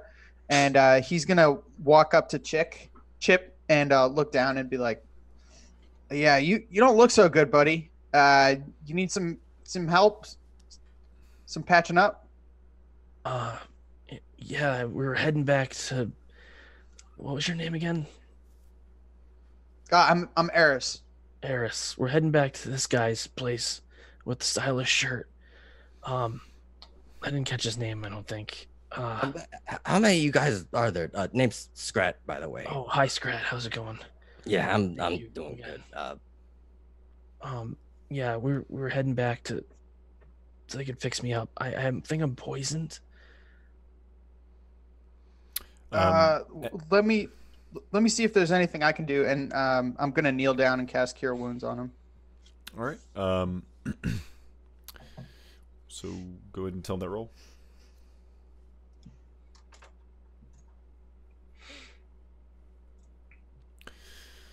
And as this is happening, Scrat, your companion also kind of sighs at you and then broadcasts her voice to everyone else. And as you all can hear this, you hear a voice say to you all, "Listen, do you? Wait. Hold on. This may be weird. I'm inside of Scrat. Not like that. Just listen. I know that something's going on with Prometheus. So why don't we get a better picture here? What are they looking for? Do you know?" Yeah, I got a few ideas, and I'll point at Chip, Scrat, and his companion. Hey, you're or not Scrat. I'm sorry, Eris. Hey, Eris. You're that Clash guy, the Sir Perrier or something. No, it was stupider than that. It's Was that's the right word for it. Dawn kind of gets you can see she gets a little visibly angry at Scrat and kind of looks at you and kind of clenches a fist and states that you don't get to talk to him like that. He can talk to me any way he wants. Hell, any of you can. You're already doing it so far. But look, I think they're probably after those three. We better get out of here and quick. I know a place, but it's not going to be good for us to lay down low for very long. The voice will project once more and say, "Well, why don't you just come with us? But first, before I... Normally we only take in people that need assistance, like we did with you in the past, Perrier. You may not know it, but Scrat here was the one who patched you up after your incident with the battle. Was it that? It's been such a long time. Hardly recognized. You're welcome. Hey, look, I'm never going to be able to pay you back, but if you ever need anything, you know I've got your back. Well, all condolences or etc. aside, can we just determine what exactly they're looking for so we have a better understanding? Are they looking for them, or are they looking for something they did? What exactly is going on? Do they know who they are? Do they have pictures of them? Yeah, they got pictures. Oh, this is worse than I thought. What about this one? The purple flickering one. There was a picture of him when he looks like, and I wait, that. Oh, of course. Well, let me ask you all, you wouldn't happen to have had your module removed from your race augment that acts as a tracking device, would you? Why are you asking? Oh, you know, maybe that might be leading them right to us as we speak, or something else. I'm not exactly sure at this point. I'm pretty sure I don't have to worry about that. Well, what about you, Sweet Cheeks? Varia. Wait, yes, Varia is your name. What about you? How do you know my name? Oh, it only takes a second to search a database, honey. You won't have to worry about that. Oh, well, yes. Do you know of people that can remove them? Remove them, yes. You're staring at one. Perfect. But find the... Go ahead. I flip out a scalpel from my mechanical, my augmented arm. It the hand like comes back, and then out pops like a set of tools, one of which is like a scalpel, another is like a magnifying glass, a little pick. It's like on the other hand, finding someone who has the components needed to replace said module, you're not looking at one. Where is your base of operations? Well, not too far from here, where we normally do our procedures. The shop we kind of work out of is only about a half a day travel from here. But I will say that it's kind of useless to go there for very long. If you're in one spot for more than 15 minutes, give or take 200 milliseconds, you probably would be found. At least they would have a blip that would show them in what direction to go. Say that I know someone who knows someone that could get extra parts. Well, see, knowing someone who knows someone is quite the thing, darling, but the better thing would be to go to someone who has had it done to them. This fella right here, the glitchy one, of course, it seems that his race augment is completely black market. I'm sure without 100%, or with 100% certainty, that whoever did that to him would surely be able to get the components we need, if not already have them. I don't think that's a good idea. And why not? Because I really don't want to go back there, and it's kind of far away. Well, I guess we could take a pit stop at our shop and maybe get you all healed up beforehand. That would be nice. If I can just get into the heart,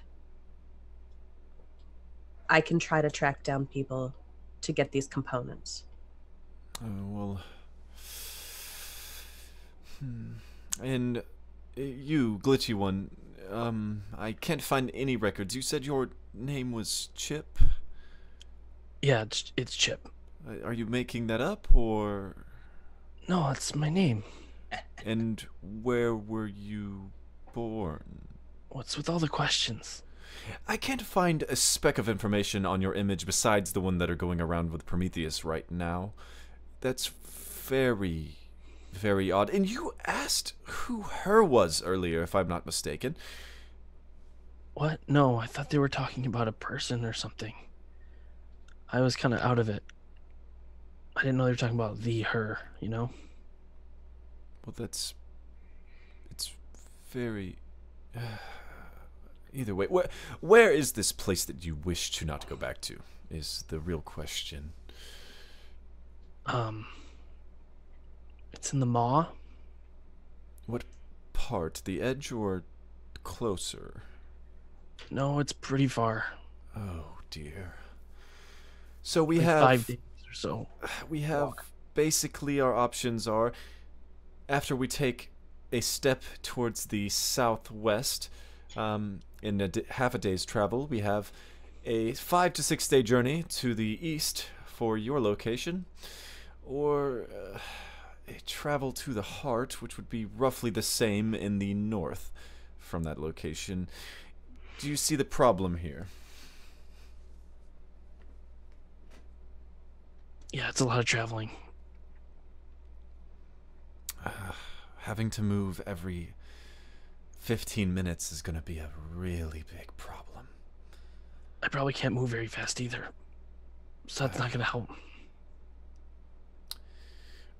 Alright, well, let's just go. I think the Prometheus in this area have kind of got a little bit further away. We should have a little bit of time to move. Plus, we shouldn't stay here for too long anyway.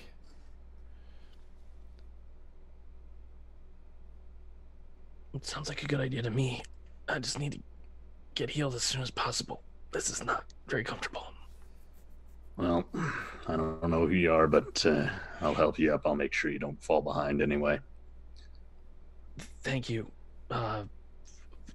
Was your name Sir Perrier? Don't bother with all that. Look, you know Scrat, and that's good enough for me. You can call me Perry. Okay, Perry. And I also call you Perry. Darling, I don't think me telling you not to call me it would do anything if I did. You may be right there. Scrat, and whatever you are that lives inside of Scrat, lead the way. Oh, my name's Pock. I'm so terribly sorry. Your name is what? Pock. It was, never mind. That's too long of a story. We best be on our way. And, as you guys start to move out, Dawn comes up beside, Sir Perrier and kind of starts twiddling her fingers and says, Can I call you Perry? Look, kid, I don't know you that well yet, but, maybe someday. But I know everything about you. Yeah, that's right. You know about me. I don't know you. And she kind of looks disappointed and gravitates more towards Eris again. So you guys head towards Scrat and Pock's location that they mentioned. Without much of a hindrance, you know, make some small breaks here and there for Chip to kind of take a little bit of a rest, but not very long. And before you know it, you've arrived at this location they speak of.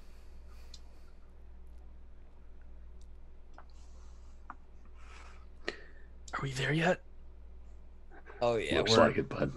Yep, right here, man.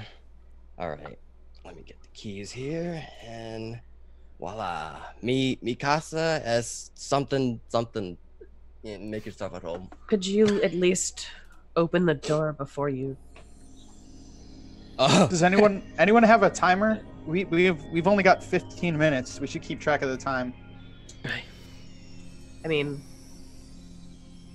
I mean, the Ava probably take care of that for me, right? If not, Scrat, you got stuff in that house, I'm sure. Got medical supplies, yes. You got a clock? You got a timer? Oh yeah, here. Go here. Yo, let's not cut it too close. Let's say 12, 13 minutes. That's all we got, and then we got to bounce. Yeah, I agree. Being on less time than more. Pock kind of suggests to Chip to go into the back of the building and take a lay down on basically this kind of like seat that's laid out in the back room. I will do that. Whenever you go in there, you see that the seat has these like Magitech instrumentations kind of like connected all to it and stuff, kind of like waiting for someone to be sit down and attached with. And as you sit down, Scrat kind of walks up in there, and he, as he walks through the door, a hologram kind of appears in the room and starts talking in the voice of Pock. In this basically 3-foot version of what looks almost to be like a human with long flowing hair that's wavy, kind of shows up, and she says, "If you just sit there a moment, I'll patch you up. It should only take 5 minutes to give you something that'll keep you standing for the rest of the travel." Okay, sounds good. And as you sit down and are waiting, all the instruments start wrapping around you and connecting up into your different augments and stuff like that. And some lights start flashing around, and some magic's used to heal you. It does heal you to full health. However, she does mention that the poison will kind of reside inside your body, it seems, until we have the time to take a look at your race modifier, or your race augment in your chest. Okay. Well, I'm feeling a lot better, so thanks. So after this, you guys probably have about 4 or so minutes left before the timer is going to go off. Well, Scrat, this is how you've been living all this time. Not the greatest, but it's all mine. I'm still picking up stray dogs off the street, huh? Oh, yeah. The voice in my head keeps it hard not to, you know. The voice in your head? Yeah, that POC. Yeah, it's one of those those acronyms, POC, piece of crap. The hologram kind of walks up and basically like attempts to slap Scrat in the back of the head as the pixels kind of like just pass through his head, and she shakes her head before saying, "Now, if only I could get you to use that enthusiasm to clean this place." And as you guys look around, there's just beer bottles just scattered around and trash everywhere. Any of y'all want to drink, by the way? After all that, yeah. No. I I think think I've got enough poison in me. That you do. Yeah, I'll grab a drink. What you got? You got anything good? All right. Do we really have time for drinking? Probably only have We 2 have- minutes left, guys. If we got time for anything, we got time for drinking. I mean, I don't really I'd like care you. about you guys other than the fact that I'm supposed to protect you, and I don't know why. Well, I got But good I news, can sweet stay cheeks. I here. don't care about you. So I can stay here. I can go anywhere that I want. It's you guys who can't, and you guys who are going to be tracked. So if you want to stay here and drink and possibly throw your lives away, that's on you. They aren't here yet. We still got time. I'll follow because you know where to get these parts we need. But let me make something abundantly clear. I don't care about you. You don't care about me. That's fine. I But don't we're gonna get trust through this anyone. together. So Your even- feet's already in it. What do you want to do? Step back out of the shit? It's too late. It's never too late. Pock kind of steps up over your argument and says, guys, 30 seconds. Oh, yeah, I may have miscalculated there. I can tell there's a group in the near area. I'm sorry. Scrat, how do we get out? All right. Well, don't think we can go out the front way. Let's go out the back into the alley. Sounds good to me, Scrat. This is your house. You need to lead the way. I lead them over to the back of the operating room. I open the door and out into that little alley. So you guys head out into the alley, and start making your way. And as you do so, you hear a crash through the front window of the building as you hear what seems to be faintly the sound of some kind of canister of smoke or something like that starting to fill the room and spraying. That's not a good sound, guys. Yep. Time to get moving. Heading down the alley, you guys start, I guess, hauling it and booking it at this point. Oh, yeah. Whenever you guys pour out into the next street, unfortunately, the first what's go ahead and give me a rundown of what's the order, like who's up in front. I'd like to think that I would take point. So, yeah. Not to mention just running really quick. I'm not staying for this. Well, with that, Superior, as you kind of run down this alleyway and kind of it opens up into this area that has a large kind of walkway with a fountain in the middle of an area kind of to the side. And as you kind of look around to scan the area, you notice that there is something off here. And it takes you about a couple seconds as they all catch up and get close behind you for you to realize what it is. It's the fact that there's absolutely no one here.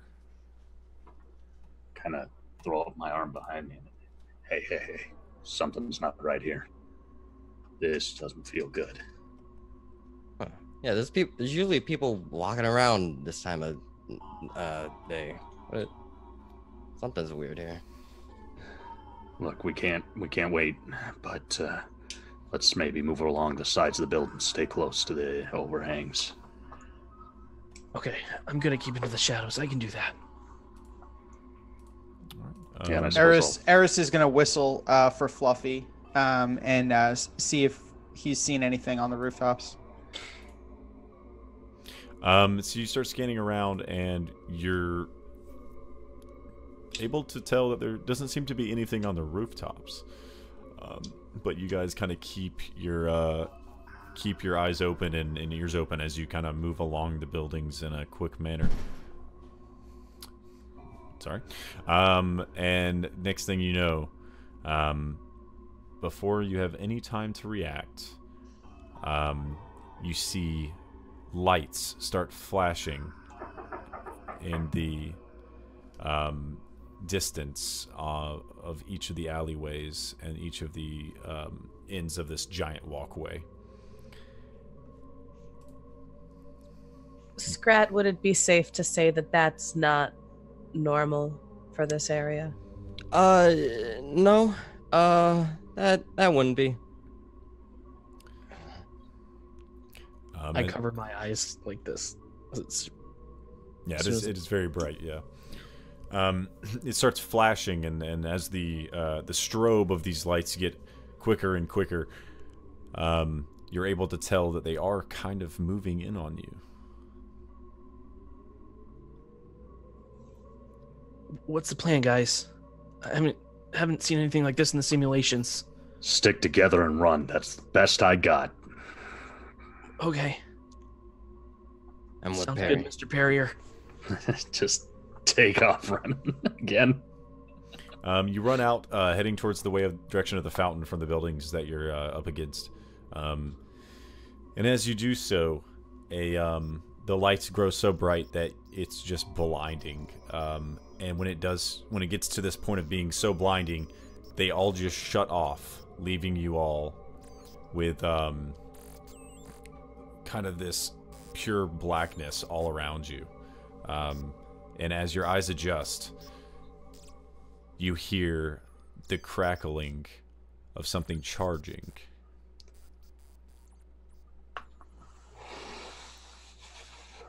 Where's that in the darkness? That's a good question. I have no idea. I'm gonna see if I can tell which direction it's coming from. You can tell that it is coming from the direction of behind. So you're heading towards this fountain. It's coming the opposite way down the main path, is where you can hear it. I'm gonna turn around and just kind of put my hand out, and in the palm of my hand is going to start generating this purple energy, and then I'm going to fire a blast. All right. Roll a attack roll with disadvantage. Yep. I figured as much. Oh, that is a 12. It's 12.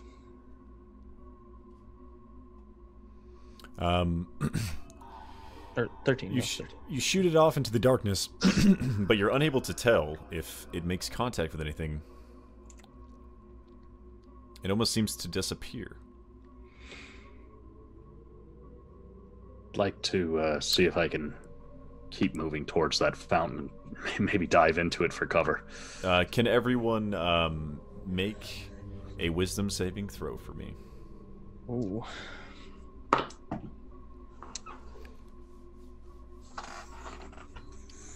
Dirty 20. That's a 11. 13. 10. I rolled a 4. Yeah.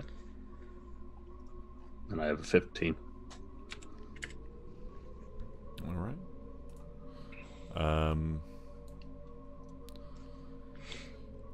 As anyone who rolls under a 15, the darkness doesn't, as your eyes start to adjust, everything around you, the buildings and stuff, now look like this weird fog, and you can't see anything around you besides this fog now. And it's not like a heavy fog where it looks like walls. It's more of like a mist, like you're in a huge field and you can't see the end of it.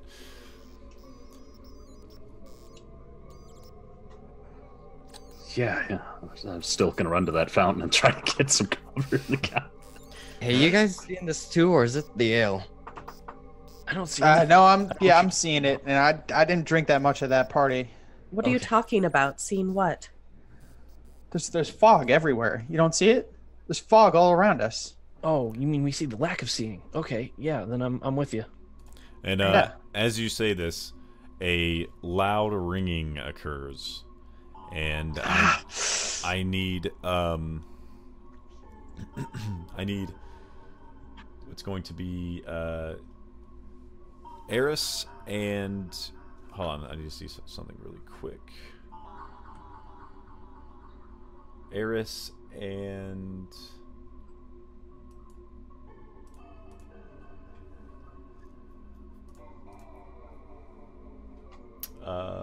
that's gonna be Varia. Can Eris and Varia make another wisdom saving throw? 16.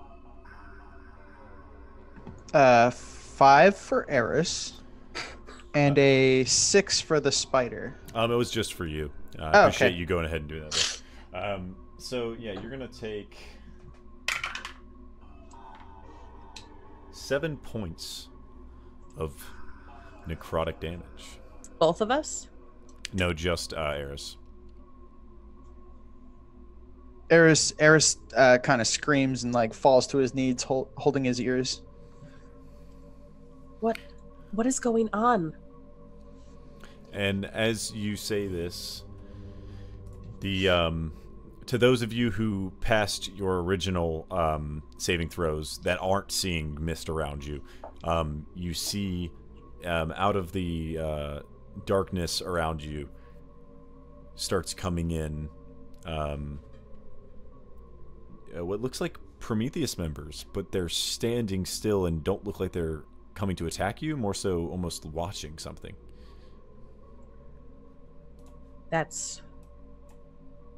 It's not good. Why are they just watching? Prometheus members never just watch. I might have an idea. I'm gonna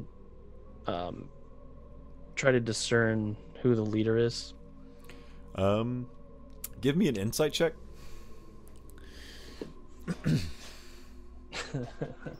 That's gonna be a 3. Yeah, you're just unable to see. There's a good bit of them. You're unable to determine, and they're not really standing in a formation or anything that would suggest anything of that nature. Looking around, the one thing that everyone starts to notice that can see, they start to see a figure moving on the ground, kind of towards down the direction that you guys heard the sound. Can everyone who is not being affected by this shroud make a perception check for me? 8. 12. All right. You can't exactly make out what it is. Perrier, you kind of can see a form, but you as well can't really see what it is, but you can tell it is moving. It must be something moving. And I'll point out to it from behind the fountain. Anybody else seeing that thing? Not really. I close my eyes and I listen for the whisper in the back of my head, and I cast guidance on myself.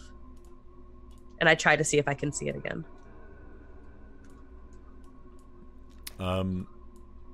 You attempt to check, and before you get the chance to do so, the form launches what seems to be some kind of energy projectile in the direction of your group. And with that, lights appear from behind all these Prometheus members, kind of almost like putting a spotlight on the area you guys are in. And when it does so, those that can see without seeing the shroud are able to tell that this figure is some form of mechanized, what looks to be completely mechanized blob almost. Its intricate parts are like rolling over each other through this deep ooze, and its augments, what seem to be augments anyway, are just kind of rolling around inside of this stuff as it kind of moves in your direction. And with that, I'm going to need everyone to make initiative rolls.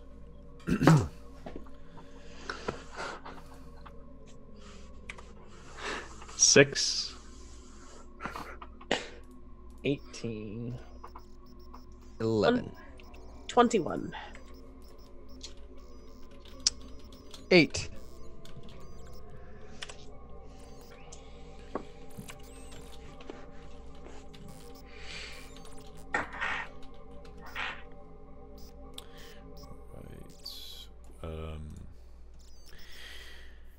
And we're going to go ahead and move on over to the battle map. Whoa.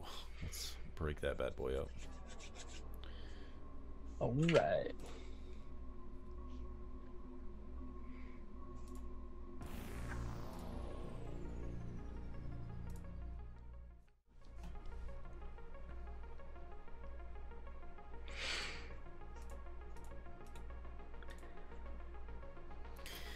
All right.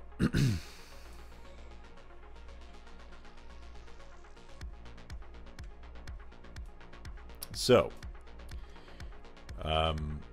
We can't see it in roll 20. I'm about to pull it up, sorry. So, you have currently what looks to be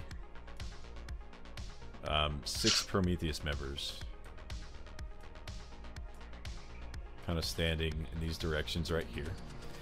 And I don't exactly know everybody's icons well, because these are, just so the viewers know, these icons are not going to be their icons. Once we get our character art in, woo, we are going to have actual tokens for everybody with using their character art. So eventually this will be a little easier to understand who's who and whatnot.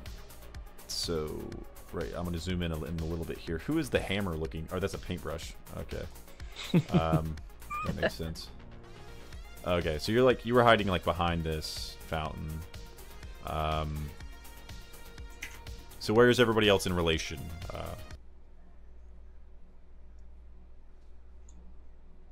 That sucks. I don't know why the music stopped. I'll be around here. I would have gotten to like roughly here near the fountain, but not like hiding all the way behind it. That's weird.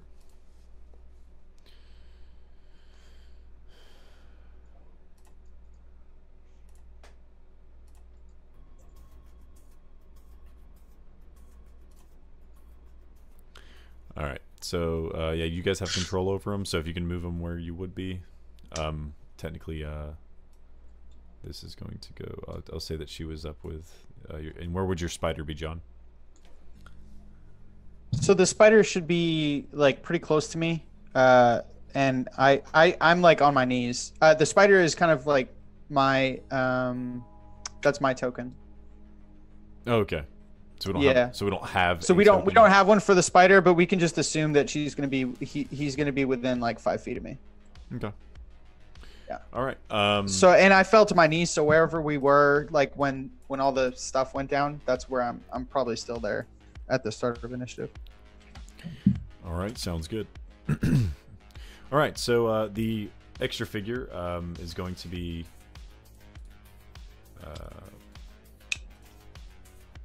right here. I'm going to mark them by giving them a red dot. All the other ones are normal.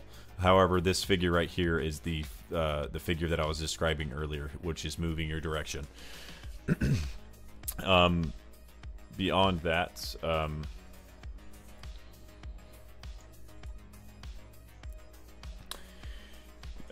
right. So I'm gonna need everybody's. Did everyone roll their initiative or type it in chat? Cool. If not, I can. Yeah, thanks. Yeah, we're good. All right. So the blob is going to, after when it shoots this projectile, it's actually going to aim at the fountain, and that projectile is going to hit said fountain, causing a 15-foot radius explosion, completely destroying this fountain. And when it does so, it's going to hit each of you for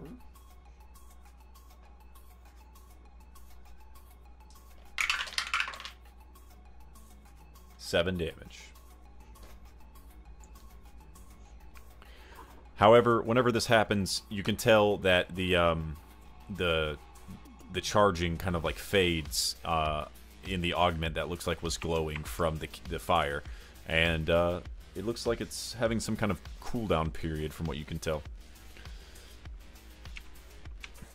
Where is the blob on the map? It's this one, right? It's the one with the red dot. Okay, that's the blob. Yep.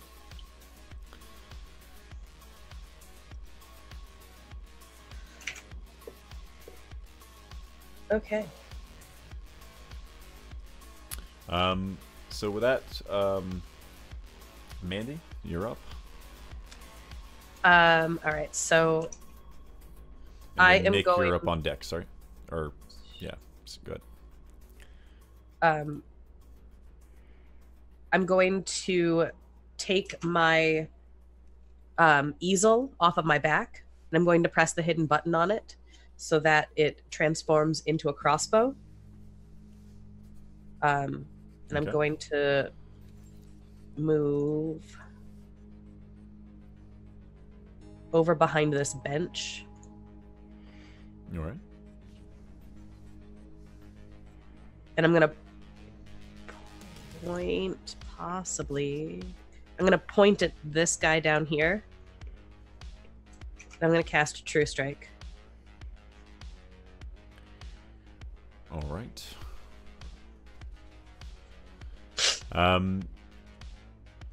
It sounds good. So go ahead and make that attack roll. Nope. Oh, I'm sorry. I could have swore you said no. That's my bad. All right, so that ends your turn, I assume. Yep. All right. So next up, Nick. Or I'm sorry. I keep using the names on the roll 20. With that, Superior. Oh, no, that wouldn't be me. That'd be Bova. Where's Boba's roll? I don't see it. I rolled. Yeah, but I mean, Nick B on there is not me. Oh, I'm sorry. All right. So Chip, it's Chip's turn. I am going to. I'm gonna fire and another blast from my hand. It's an Eldritch Blast at this gentleman with the red dot. All right. And I'll just do it like this. To make it easy. And Eris, what was your initiative?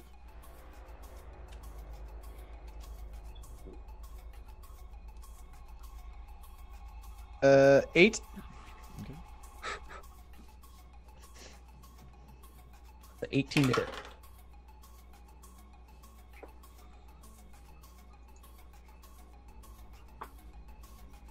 Um, 18 does hit. 12 damage. All right.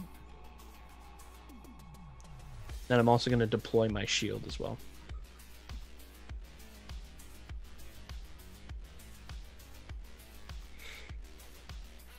All right. You deploy your shield, and your Eldritch Blast explosion.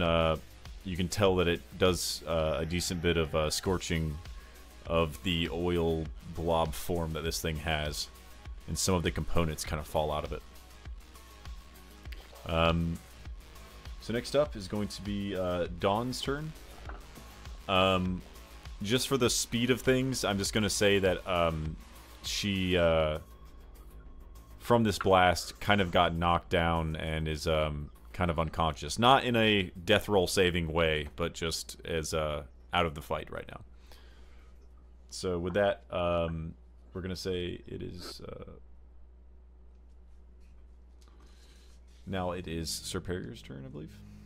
Unless, actually, never mind. It would actually be Scrat's. Your number looked different than everybody's. Hey. I'm going to...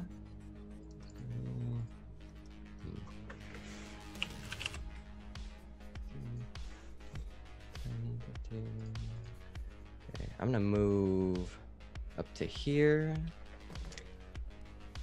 And I'm gonna change my augmented arm into what looks to be like a cannon with a little crank. And I'm gonna spin the crank and just overcharge it, and then I'm gonna point up at the sky. I'm gonna say, "All right, let him have it, Pock," and then I'm gonna cast Sacred Flame. All right. At the red one. Okay, sounds good.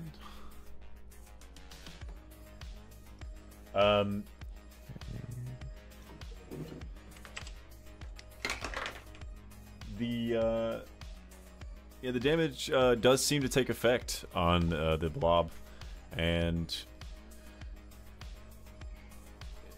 it takes your damage for, I believe that was 1 damage. All one of it. All one.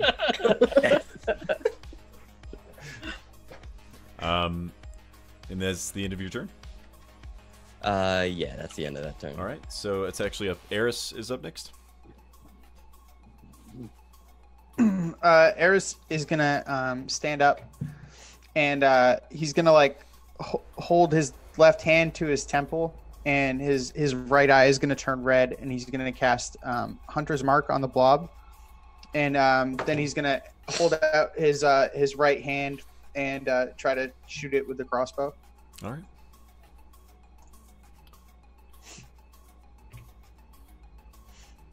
23. That hits. Yep. Okay.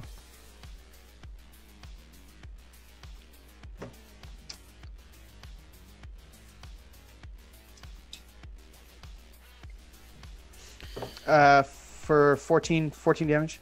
13, sorry. 14? 13, Okay, sorry. 13, you're good. I got a 5 with the hunter's mark. All right, sounds good. Next up, Superior. Right, so what I'm going to do is move around the side of the fountain a bit. And I'll hold up my hand and start speaking some arcane words before unleashing a cluster of 3 bolts and casting magic missile at that blob. All right. As I do so, I'm going to tell it, I don't know what you are, but I'm not losing to you. And that's going to be 2, 4, 8, 11 damage. And with that, I'll end my turn. All right. Oh, man. Our other battle song is not working. It, some reason, it has decided to die. So how much damage was that? I'm sorry? That's 11. 11. Alright. Ending your barrage of attacks, the kind of smoke from all your attacks and stuff kind of fade out, and as it does so, those who had a were only seeing kind of like the cloud around them and stuff like that. If you want to make a saving throw for me, and that will be a wisdom saving throw once more. The people who had the cloud? Yes, the people who still have the cloud. Oh. This is you guys didn't do it on your turn, so I'm just kind of doing it all at once to remove it. Okay, I got a nat 20. All right. That's a 12. I got a 6. Okay, so Eris, yours seems to fade away after that whole ordeal. However, Chip and Scrat, you both fall, or real, nothing changes is what I'm trying to say. And at this point,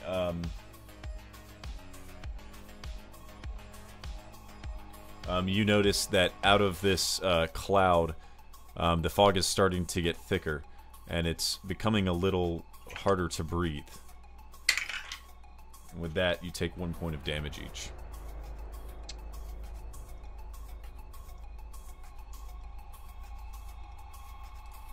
Was that was just for the people who are still in the fog? Yeah, Chip and Scrat both took Okay. a damage. After that, the blob seems to be kind of preparing itself a little more, and as it continues its way towards you all. And as it does so, this time a different kind of light, a different colored light. This one, the first one would have been something along the lines of red.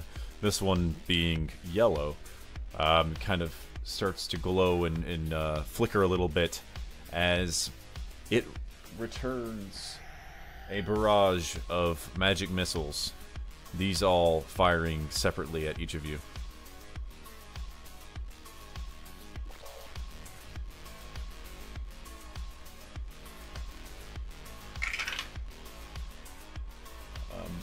Scrat, you take 4 damage. Perrier, you take 1.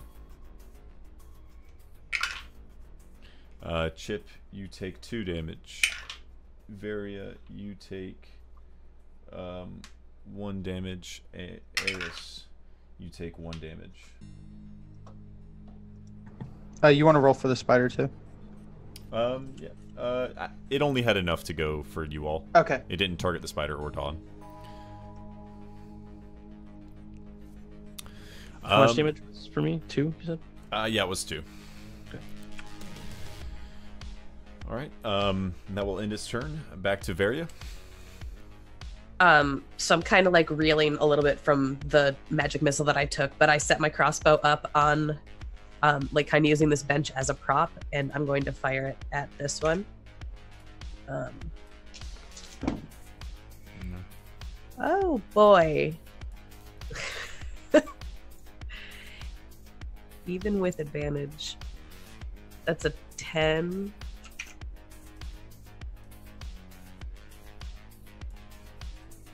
Um, 10 does not cut it. Didn't think it would. So I'm gonna use the rest of my turn There we go. to kind of dart over towards this bench to get away from the guy I just shot at. All right. Yeah, you dodge out the way. After your attack misses, your attack actually kind of goes into him, and you can see it actually just gets absorbed up into the ooze as it rolls closer towards you. Chip, what's up? Well, I'm gonna try to do the same thing again. I'm gonna charge up my blast and fire it at the same guy. All right. You charge your blast and fire it off. Yes. Let's see.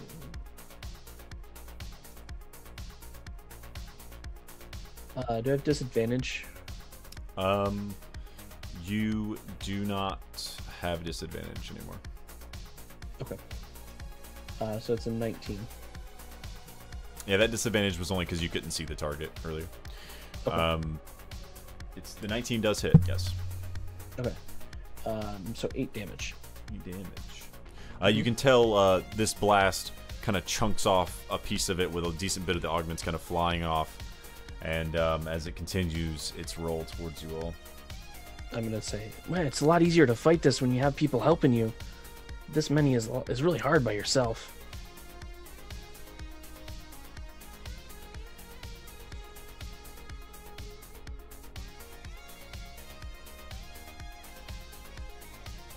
All right. Dawn is still kind of unconscious on the ground, and she's starting to kind of semi-regain consciousness once more. Scrat. Okay, I'm gonna use my Ava to check on the status of all my companions. Okay, that'll take your action. And when you do so, you can see the health of everyone. So if everyone, I think you can actually see it in Roll20, can't you? I believe so. If you click on them, it'll like show. It should show. I can say it for you if you want. Yeah, I don't think I have permission. Yeah, you're good. Superior has 17 health.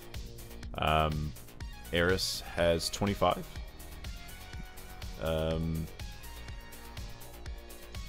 Varia has 12.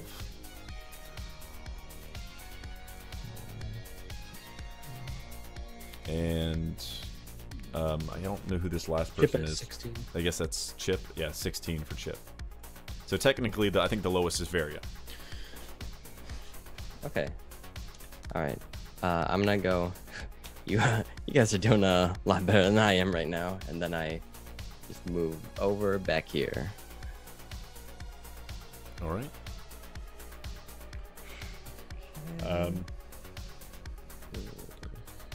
With that, it is now Eris's turn. Eris will go to a knee, trying to hide behind the spider. All right. That is so cruel, hiding behind your spider.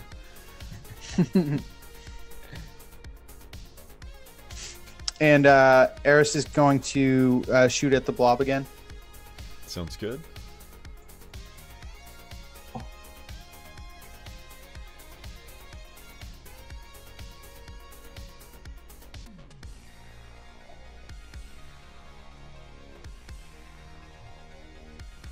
For a total of, well, it's a 22 to hit. That hits, yes. Okay, total of 8 damage. So you're shooting at it with a arrow, correct? Yes. Yep. Your arrow kind of, what's left of it, kind of sinks in, and at first it seems like it gets absorbed by the oil as it's kind of moving forward, but as it goes, as it kind of rolls through itself, and you see the piece, the different augments and pieces come through, one piece comes up and you can see your arrow has lodged itself into this piece, but this piece is starting to split, and as it touches the ground it actually shatters, causing an explosion on the ground in front of you of bright light, similar to the lights that you saw earlier. And when this occurs, by the time the light gets dimmed down and you can see once more, the blob is completely destroyed and strewn all over the pavement in different areas. Hey, nice one. And at this point, Chip and Scrat, your the shroud around you dissipates, and now you can see everything clearly again.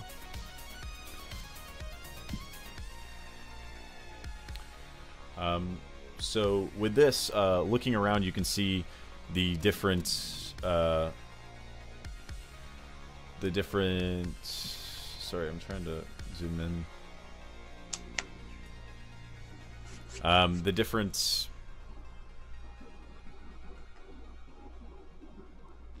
Promethean members that are scattered around kind of are looking, and they kind of start to lift their guns, and as they do so, one of them kind of looks like he's about to shoot, but before it can happen, you hear your voice yell out from behind you in the opposite direction that you all were facing while fighting. And as you turn around, you see a man dressed in almost an overcoat that kind of like comes up and spreads out almost into like one of those like what people imagine a vampire wears, like kind of like that kind of thing, and it goes to the back and it's all red on the inlay and stuff, and you can tell it's like, even from this distance, just the fabric is just unbelievable. You can literally see the quality from this distance, and that's insane. He walks up and he kind of stops. He peers over you all past the destruction of the fountain and at the strewn out figure that you have all destroyed, and he yells out to all the other Prometheus guards and says, "Men, I think this best be left alone for now. I wouldn't want any of you dying and not going back to your families, would you?" He looks around, and they all kind of take a step back and semi-lower their weapons, and he says, "And plus, if we let them live, we get to play with them later." That was a horrible test subject, honestly. I can't even believe they had us come out here with that. And as he says this, he turns around and he starts walking off and says, "Till next time." And as he says this, a portal opens up in front of him that looks like staticky and kind of glitchy. It's a giant ring of red, and he walks through it, and it kind of just warps in and dissipates, and the other Prometheus members start running off. No, they can't leave. They know my face. They know Varia. They know me. We need to chase them. We need to get them. Calm down, honey. I told you, you put your boots in the shit you're already in. Yeah, it looks like you're stuck with us now. What were they talking about? Does anyone know? No. They could be talking about a lot of things. All I know is we're alive still, and that's about as much as I can take from them. Do you know how hard I had to work to get the level of fame that I have gotten to? I'll pull back the mask and I'll say, yeah, it can all go away in an instant too. I'll just close it back up. You see, Mr. Perrier has a point. We got away with our lives, and that's important. And as they disappear, you are now out of combat. So let us head back over. Is that orc girl okay? Where are you? She gets up and kind of looks around and kind of asks what happened. Well, you missed all the fun. We fought some kind of blob thing. I don't know what it is. They called it a test subject. Important thing is, for whatever reason, Prometheus gifted us our lives these days. So Prometheus gifts us nothing. All they do is take. I'm gonna walk over to the blob and see if I can like poke around and figure out what it was actually made of. You head over and kind of start inspecting everything, and as you do so, you can't really make out anything. Can you make an Arcana check for me, real quick? I can. And it's a nat 1. Anyone else who would like to approach and inspect that wood, let me know, and go ahead and make an Arcana check for me as well. Yeah, I'd definitely like to, as I'm explaining what went on, walk towards that and take a look. Had a 2. I got a 6. I ended up with a 16. I would have advantage on this, correct? Or no? Message me why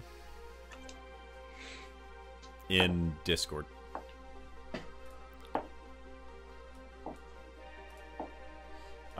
So Superior, as you go up and kind of ask about this, or looking over these things, the one thing you did notice was as you look around and see all these different augment pieces and parts, you can tell that the reason it was doing different magic every time instead of doing one consistent attack was because it had these little makeshift pieces that you could tell could only withhold so much power and needed had some kind of drawback. It almost seemed as though it was a kind of this a mix of random augments that people have from the city compiled into something that could be able to use them as it was able to charge one to another and chain them together in a reaction-like thing. Well, I can't say that I know what it is, but I don't like the way it looks. Looks like a jumble of augs from all around the city to me.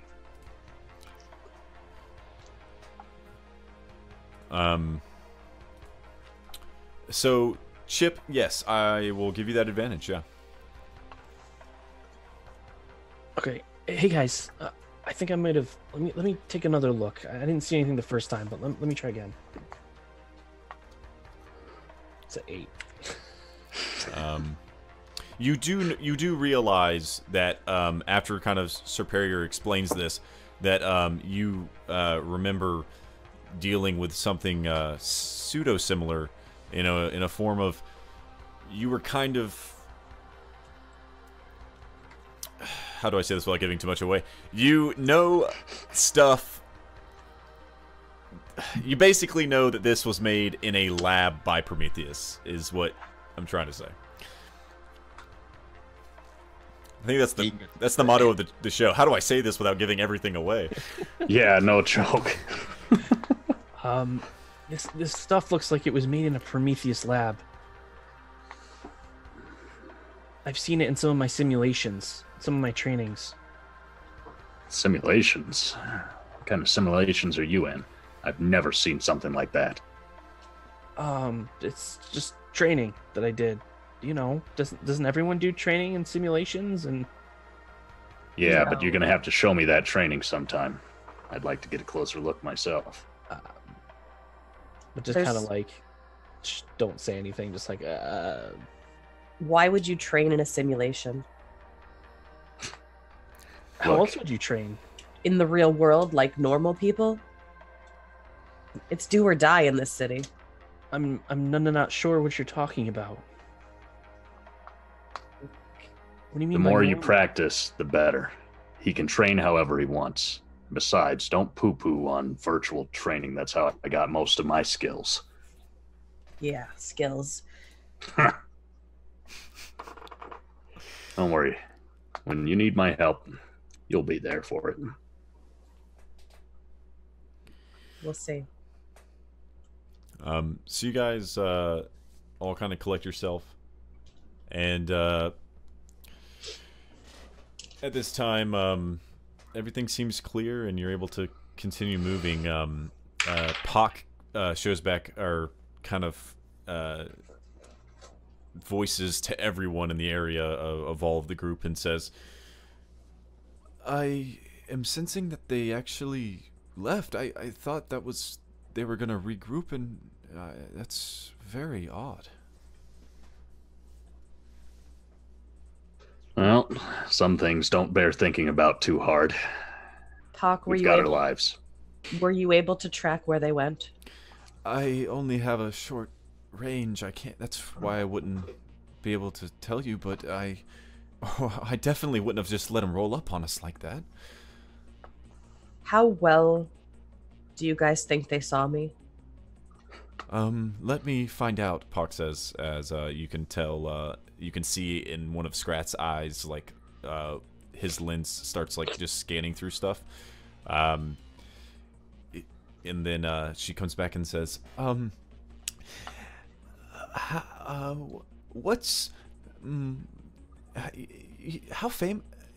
how much is your face around the city? Recently? A lot? Yeah, imagine that like times 5.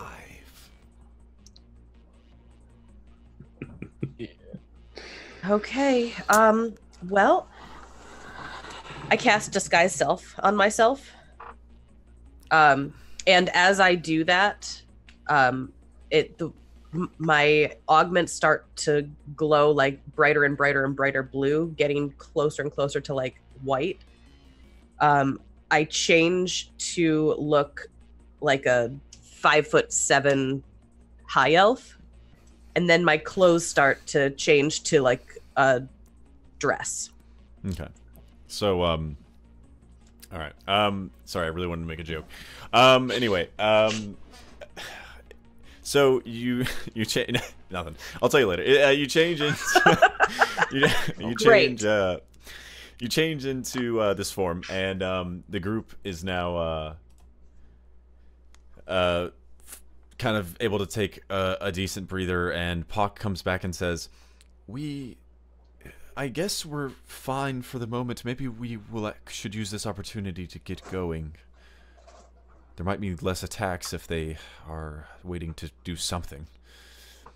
So do we not think that the 15-minute thing is in effect anymore? Like we can take a breather? If I had to guess, they're probably planning something different. So, not saying that we know when they will come back, but you probably will be fine for a decent bit from now. And you said they're tracking us using these GPS things that they have on our race augments? Yes, and we're going to have to find replacements. That's what we need to hopefully head to this place that Chip doesn't want to go. Well, wouldn't it be better to just take them out? You would... two things would happen. One, you would probably... how do I put this? Die? And, two... It's not pretty. We've seen it a time or two. Yeah, Scrat was a little lazy in one of our operations. Lazy? Okay. Yeah. It was only one time. Trust me, I scolded him for 3 months afterward. Yeah, he's not going to be the one cutting me open. Nah, you worry too much. Scrat's a good man. He might have made a mistake, but everybody makes them from time to time. To be fair, that was before my policy with him that he can only operate with me, residing inside of his augments. So I think you'll be safe as long as I'm around. We probably don't want to do it until you guys have had a chance to rest. It may or may not hurt a lot. So there's the whole death thing, but... Oh, it definitely feels horrible if you do it while you're awake. Yes. Yes. Yes, it does. Probably not that bad anyway. Have you ever received an upgrade of your augments? Yeah. I would say almost all of you have, so... well, it would be similar to that process. You'd almost have to go into a... almost like a coma-like state of paralysis to not feel the pain, and it would take almost half a day. That seems dangerous. Yes, we would definitely not want to do all of us at the same time. I mean, I don't have to worry about it, so I guess I could stand guard. Well, Yeah. we have to get the parts Even first. know these people. Why are you offering to stand guard? I don't know. Scrat saved my life. I mean, I'd feel more comfortable with him watching us anyhow. At this point, Chip, you hear a transmission call coming, and all of you actually can hear this. And I just like hang up on it. That was weird. Another glitch, I guess. It calls one more time. Oh man, it's not working very well. This time, Chip's whole body is restrained, almost like in a sturdy, yes, like that, and a visual hologram projects out of his eye, and all of you can see a face facing him.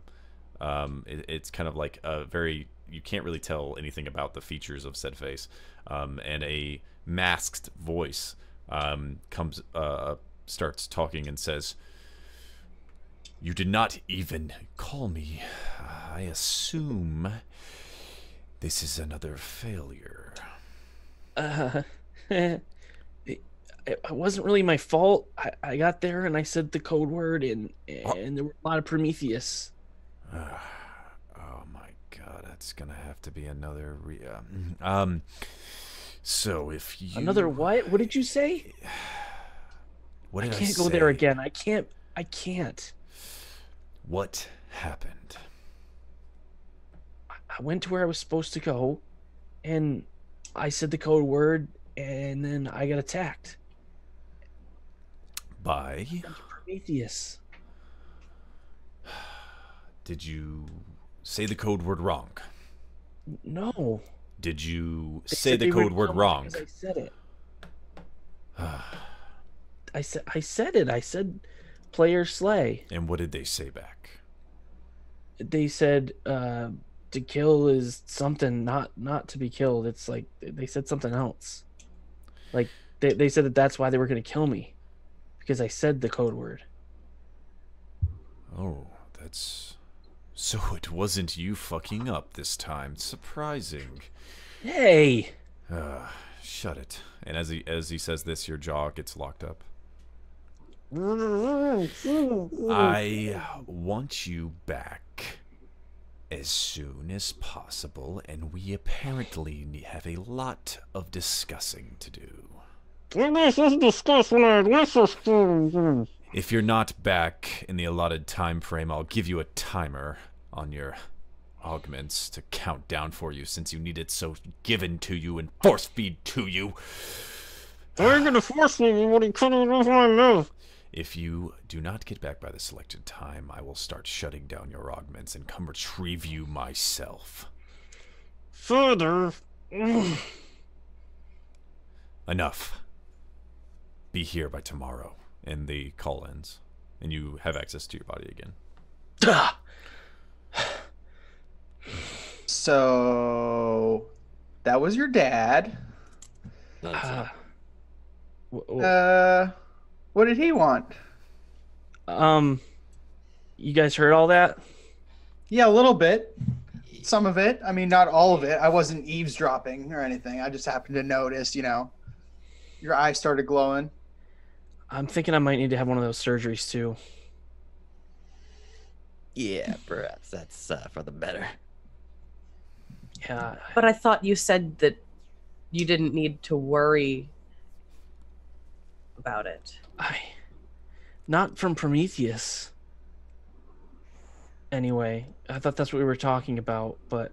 And as you are saying this, a timer pops up, hovering over your arm, counting down the seconds until the hour that he basically gave. Well, Go ahead. I'm gonna have to either go there or we're gonna have to do something quick. There's not much time left. Gotta hustle. Then we best get to moving. And I said a day. I don't know what's wrong with me. I meant to say like the amount of days of travel it would take, which is like roughly 5. So Okay. yeah, my bad. Get there in a day. It's 5 days away though. Have fun. Just in an hour, I'm like, wow.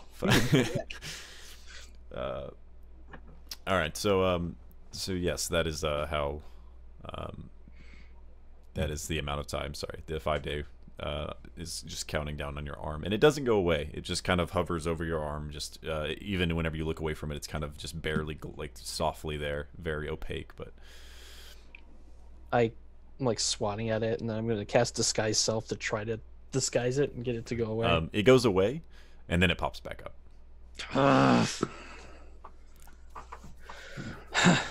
Well, I guess we don't have to worry about a clock anymore, guys. You know, that's a very good point. Yeah. But standing around here discussing it isn't going to help us much. You know where the place is. Why don't you lead the way, Chip? Well, we're not. I don't want to go there. I'm saying I don't know if Scrat, you can do something to help me. I can't go there and get the modifications. Pock kind of comes up in your head, Scrat, just yours, and says, I think we don't have any better options. Yeah, I don't think I can do much for you here, bud. We're gonna have to.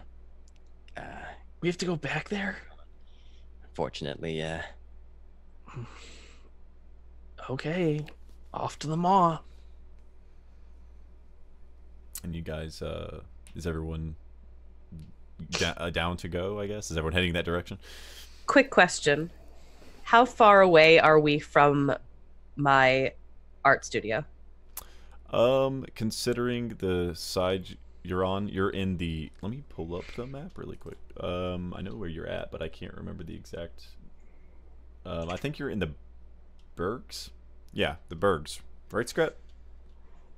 Yes, yeah. Yeah, you're on the tip of the Bergs, towards the very tip of it, if you're looking at the map. The Bergs. Towards the tip that goes in towards the middle. Just tip. Just the tip.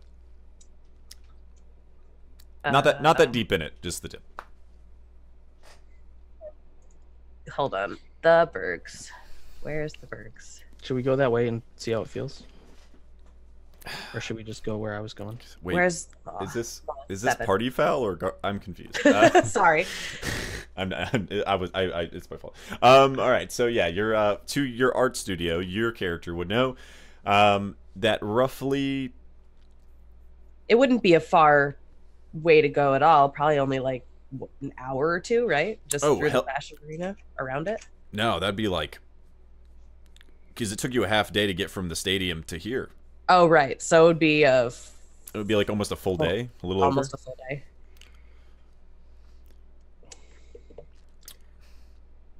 All right. I had some supplies that I wanted to possibly pick up in my art studio, but I'm sorry, I don't mean to laugh, but you're going to go to the studio that you own. That, I mean, maybe I don't know, but I mean, I Prometheus think they'd already look knows for where you are. there. They already know where you are, right? Wasn't that is them? true. I have too. really important works and I have supplies. There's a lot there that Pock kind of interrupts you and says, "Yeah, when I was scanning your face and name, your address was already popping up on the Prometheus side." Okay, well, I guess we'll just have to pick supplies up along the way for me. There are things that I didn't bring to the Clash Arena because there are some things you just don't leave the house with. Pock says, "What else could you possibly bring of that nature besides an easel that's a crossbow?" Paintbrush rollers that are rapiers? Oh, valid point. Pun intended. Good one. Well, I guess as they say, dem's the breaks. Sucks when everything crumbles around you, doesn't it? I feel like someone hurt you and you're not handling it very well, Perry.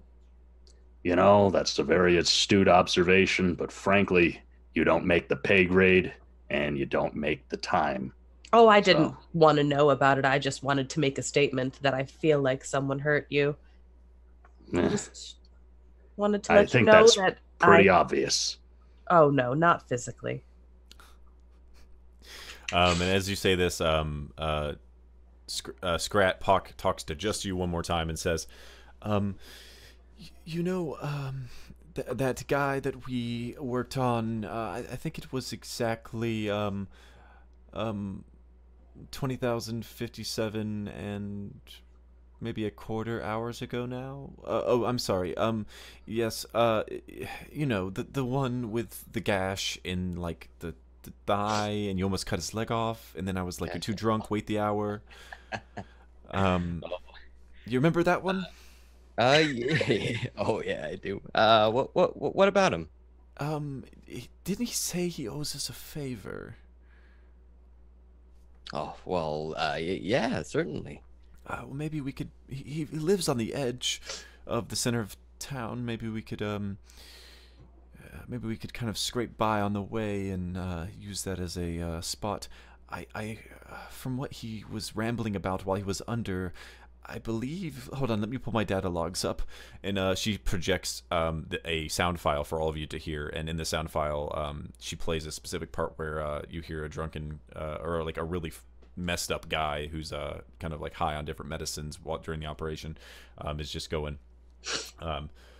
Oh, you don't even understand. I got a lead basement that'll like keep any tracking out, like just anything. Like, oh my god, like it's. And then she stops and goes, "Yeah, that would be very useful right now, I think." That's right. Do you have his location, Pock?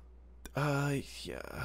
I know. He said the blocks roughly. I don't think he gave us an actual location. We'll have to search for him. I think his. What was his name? It was like something with an L. I definitely don't remember. But if you don't remember, I definitely don't. Maybe it was Leonard or Larry. I'm not exactly sure. He never said it. It was only on his shirt, and I know you said it a couple times, but I wasn't. I normally delete all your audio your audio recordings of your voice. I already hear it enough. Well, there you go, gang. We need a lead basement to hide out in. We can look for my guy. All right, led the way.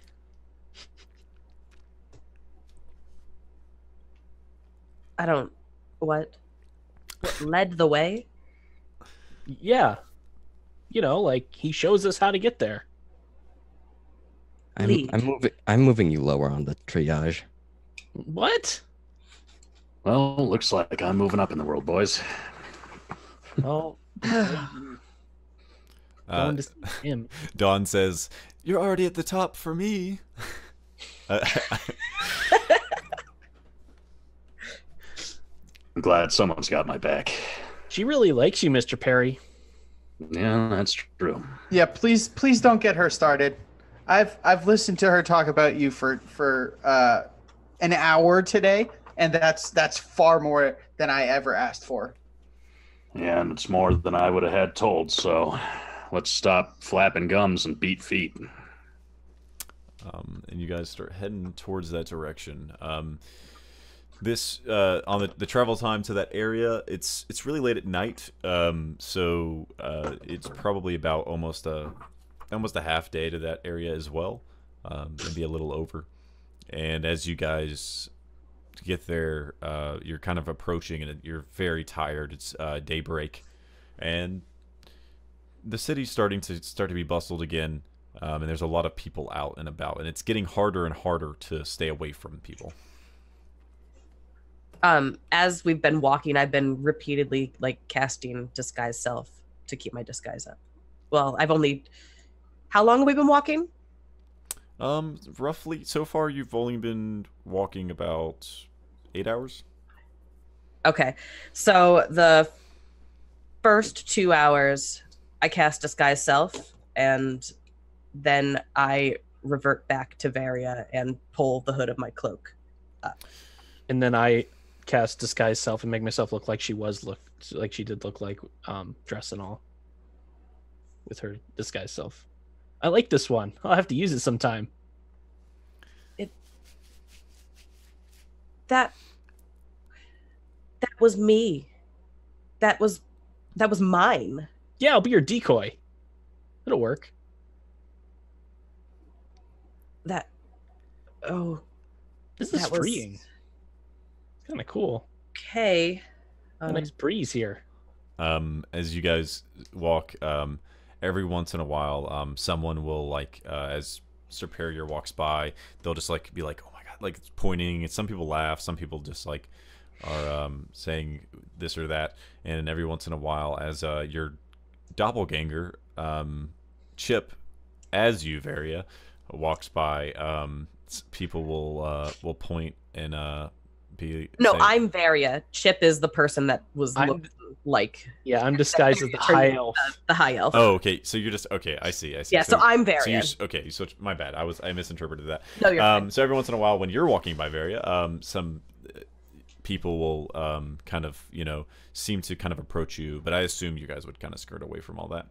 And as the day goes or starts to get a little more involved, there's more and more people filling these streets, and you all start to feel exhausted just from being awake for so long and having to walk way more than many of you have walked for this long of a stretch all at once.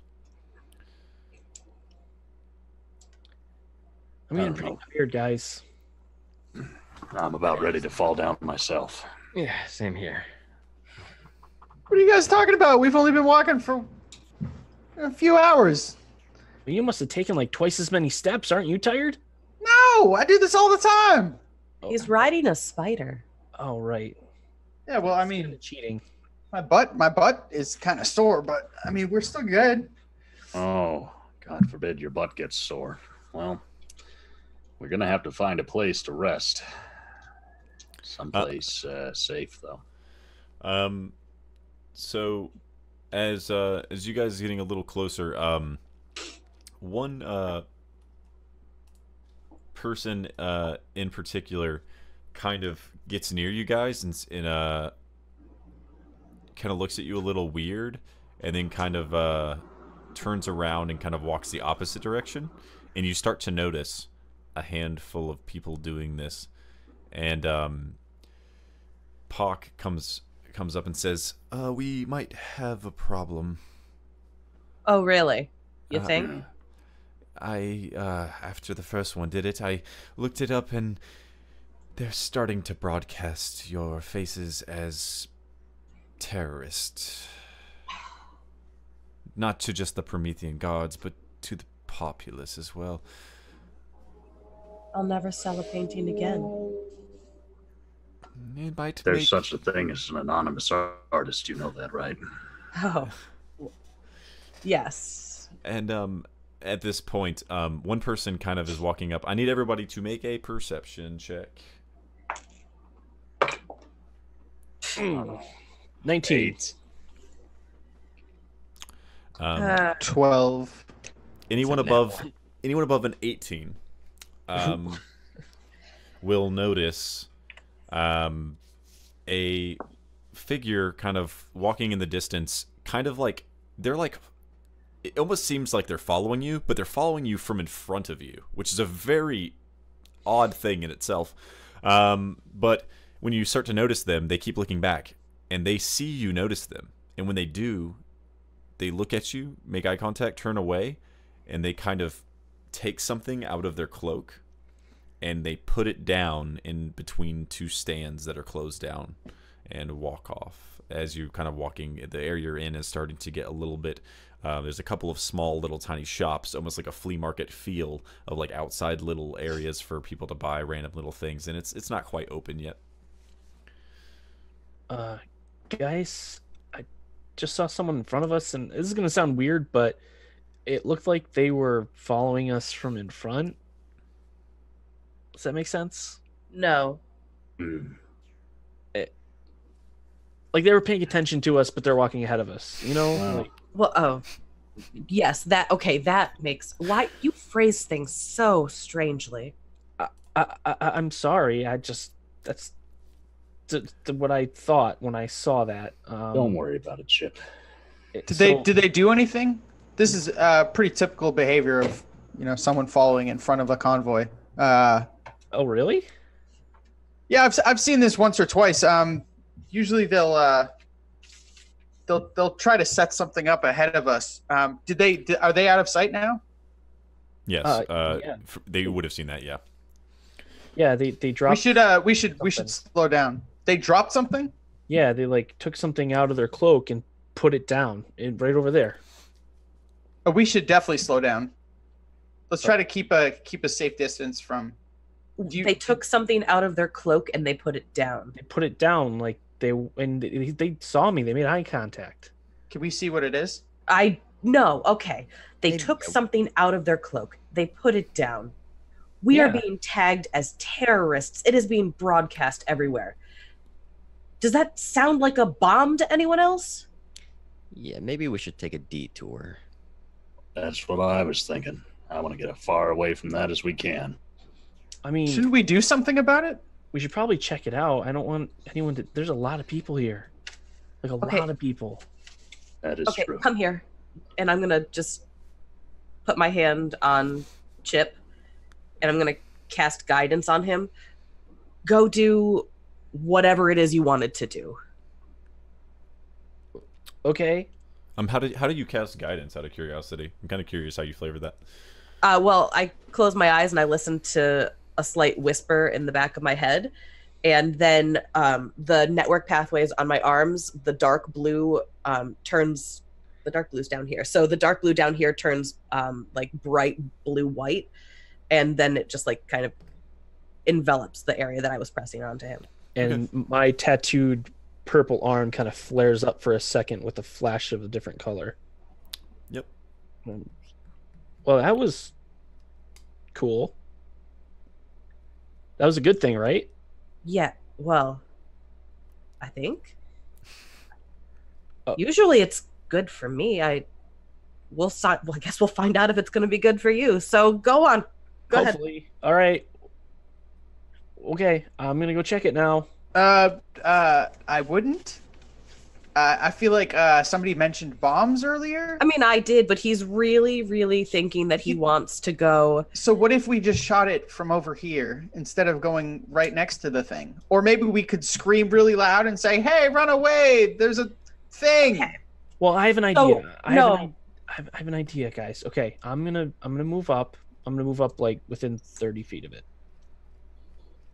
Okay, and then? No, I'm physically moving up to like 30 feet. Oh. Are you going to tell us your idea before you leave us? Yeah.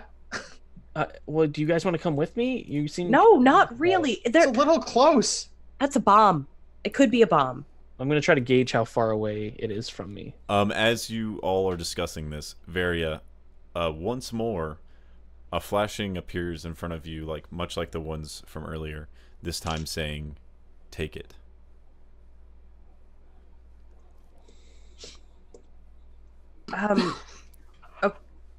Okay. Are we good? I'm gonna go up there and I'm gonna grab it now. Yeah, just please don't. No, okay, wait, guys. I have a. Stop! Just stop. I wouldn't do it. There's a voice in my head, and that sounds like a personal problem. Okay, just go take it. Just go take the package. Really? Okay. I don't want this cool glowy thing to go to waste, so I'm gonna try it. Just go take the package. When I get to about 30 feet away, I'm going to hold out my tattooed arm, and it's going to start glowing, and you're going to see it go towards my hand, and it's going to start glowing like purple, and then this like ghost hand is going to come out from the energy, and I'm going to have it go over there and pick up the package. You go over and have it pick up the package, and it grabs it, and nothing happens, and it pulls it over to you, and you hold this pouch, and it's a very, it like looks like it might be heavy or something, but when you look inside, it's like nothing but a piece of paper, like a scroll inside. Okay, well, there's a piece of paper, so I'm gonna grab, and when it comes back, by the way, like the hand is gonna come back with it, and then it's gonna kind of fuse into my hand, and then it's gonna like light up the rest of my arm, and the thing's just in my hand. And then I'm gonna take out the scroll and read it. Reading it, Pock kind of tells Scrat to kind of move over and read it as well. As you, will you do so? Everyone's got a voice in their head apparently. People. Yeah, so you walk up, and she actually reads it out loud for the whole group, for just you all to hear. And the note reads, "Come find us. We will protect you, and we will also help you find what you're looking for. Why, who, what? These are all questions that we have answers for." And whenever you read this, Varia, another flash, and says, "Go." And Pock gets tells you, Scrat, that she has a weird feeling that for some reason she feels some kind of energy that she understands that this is something that you guys should maybe trust. And with that, we are going to end tonight's session. Oh, I don't want to stop.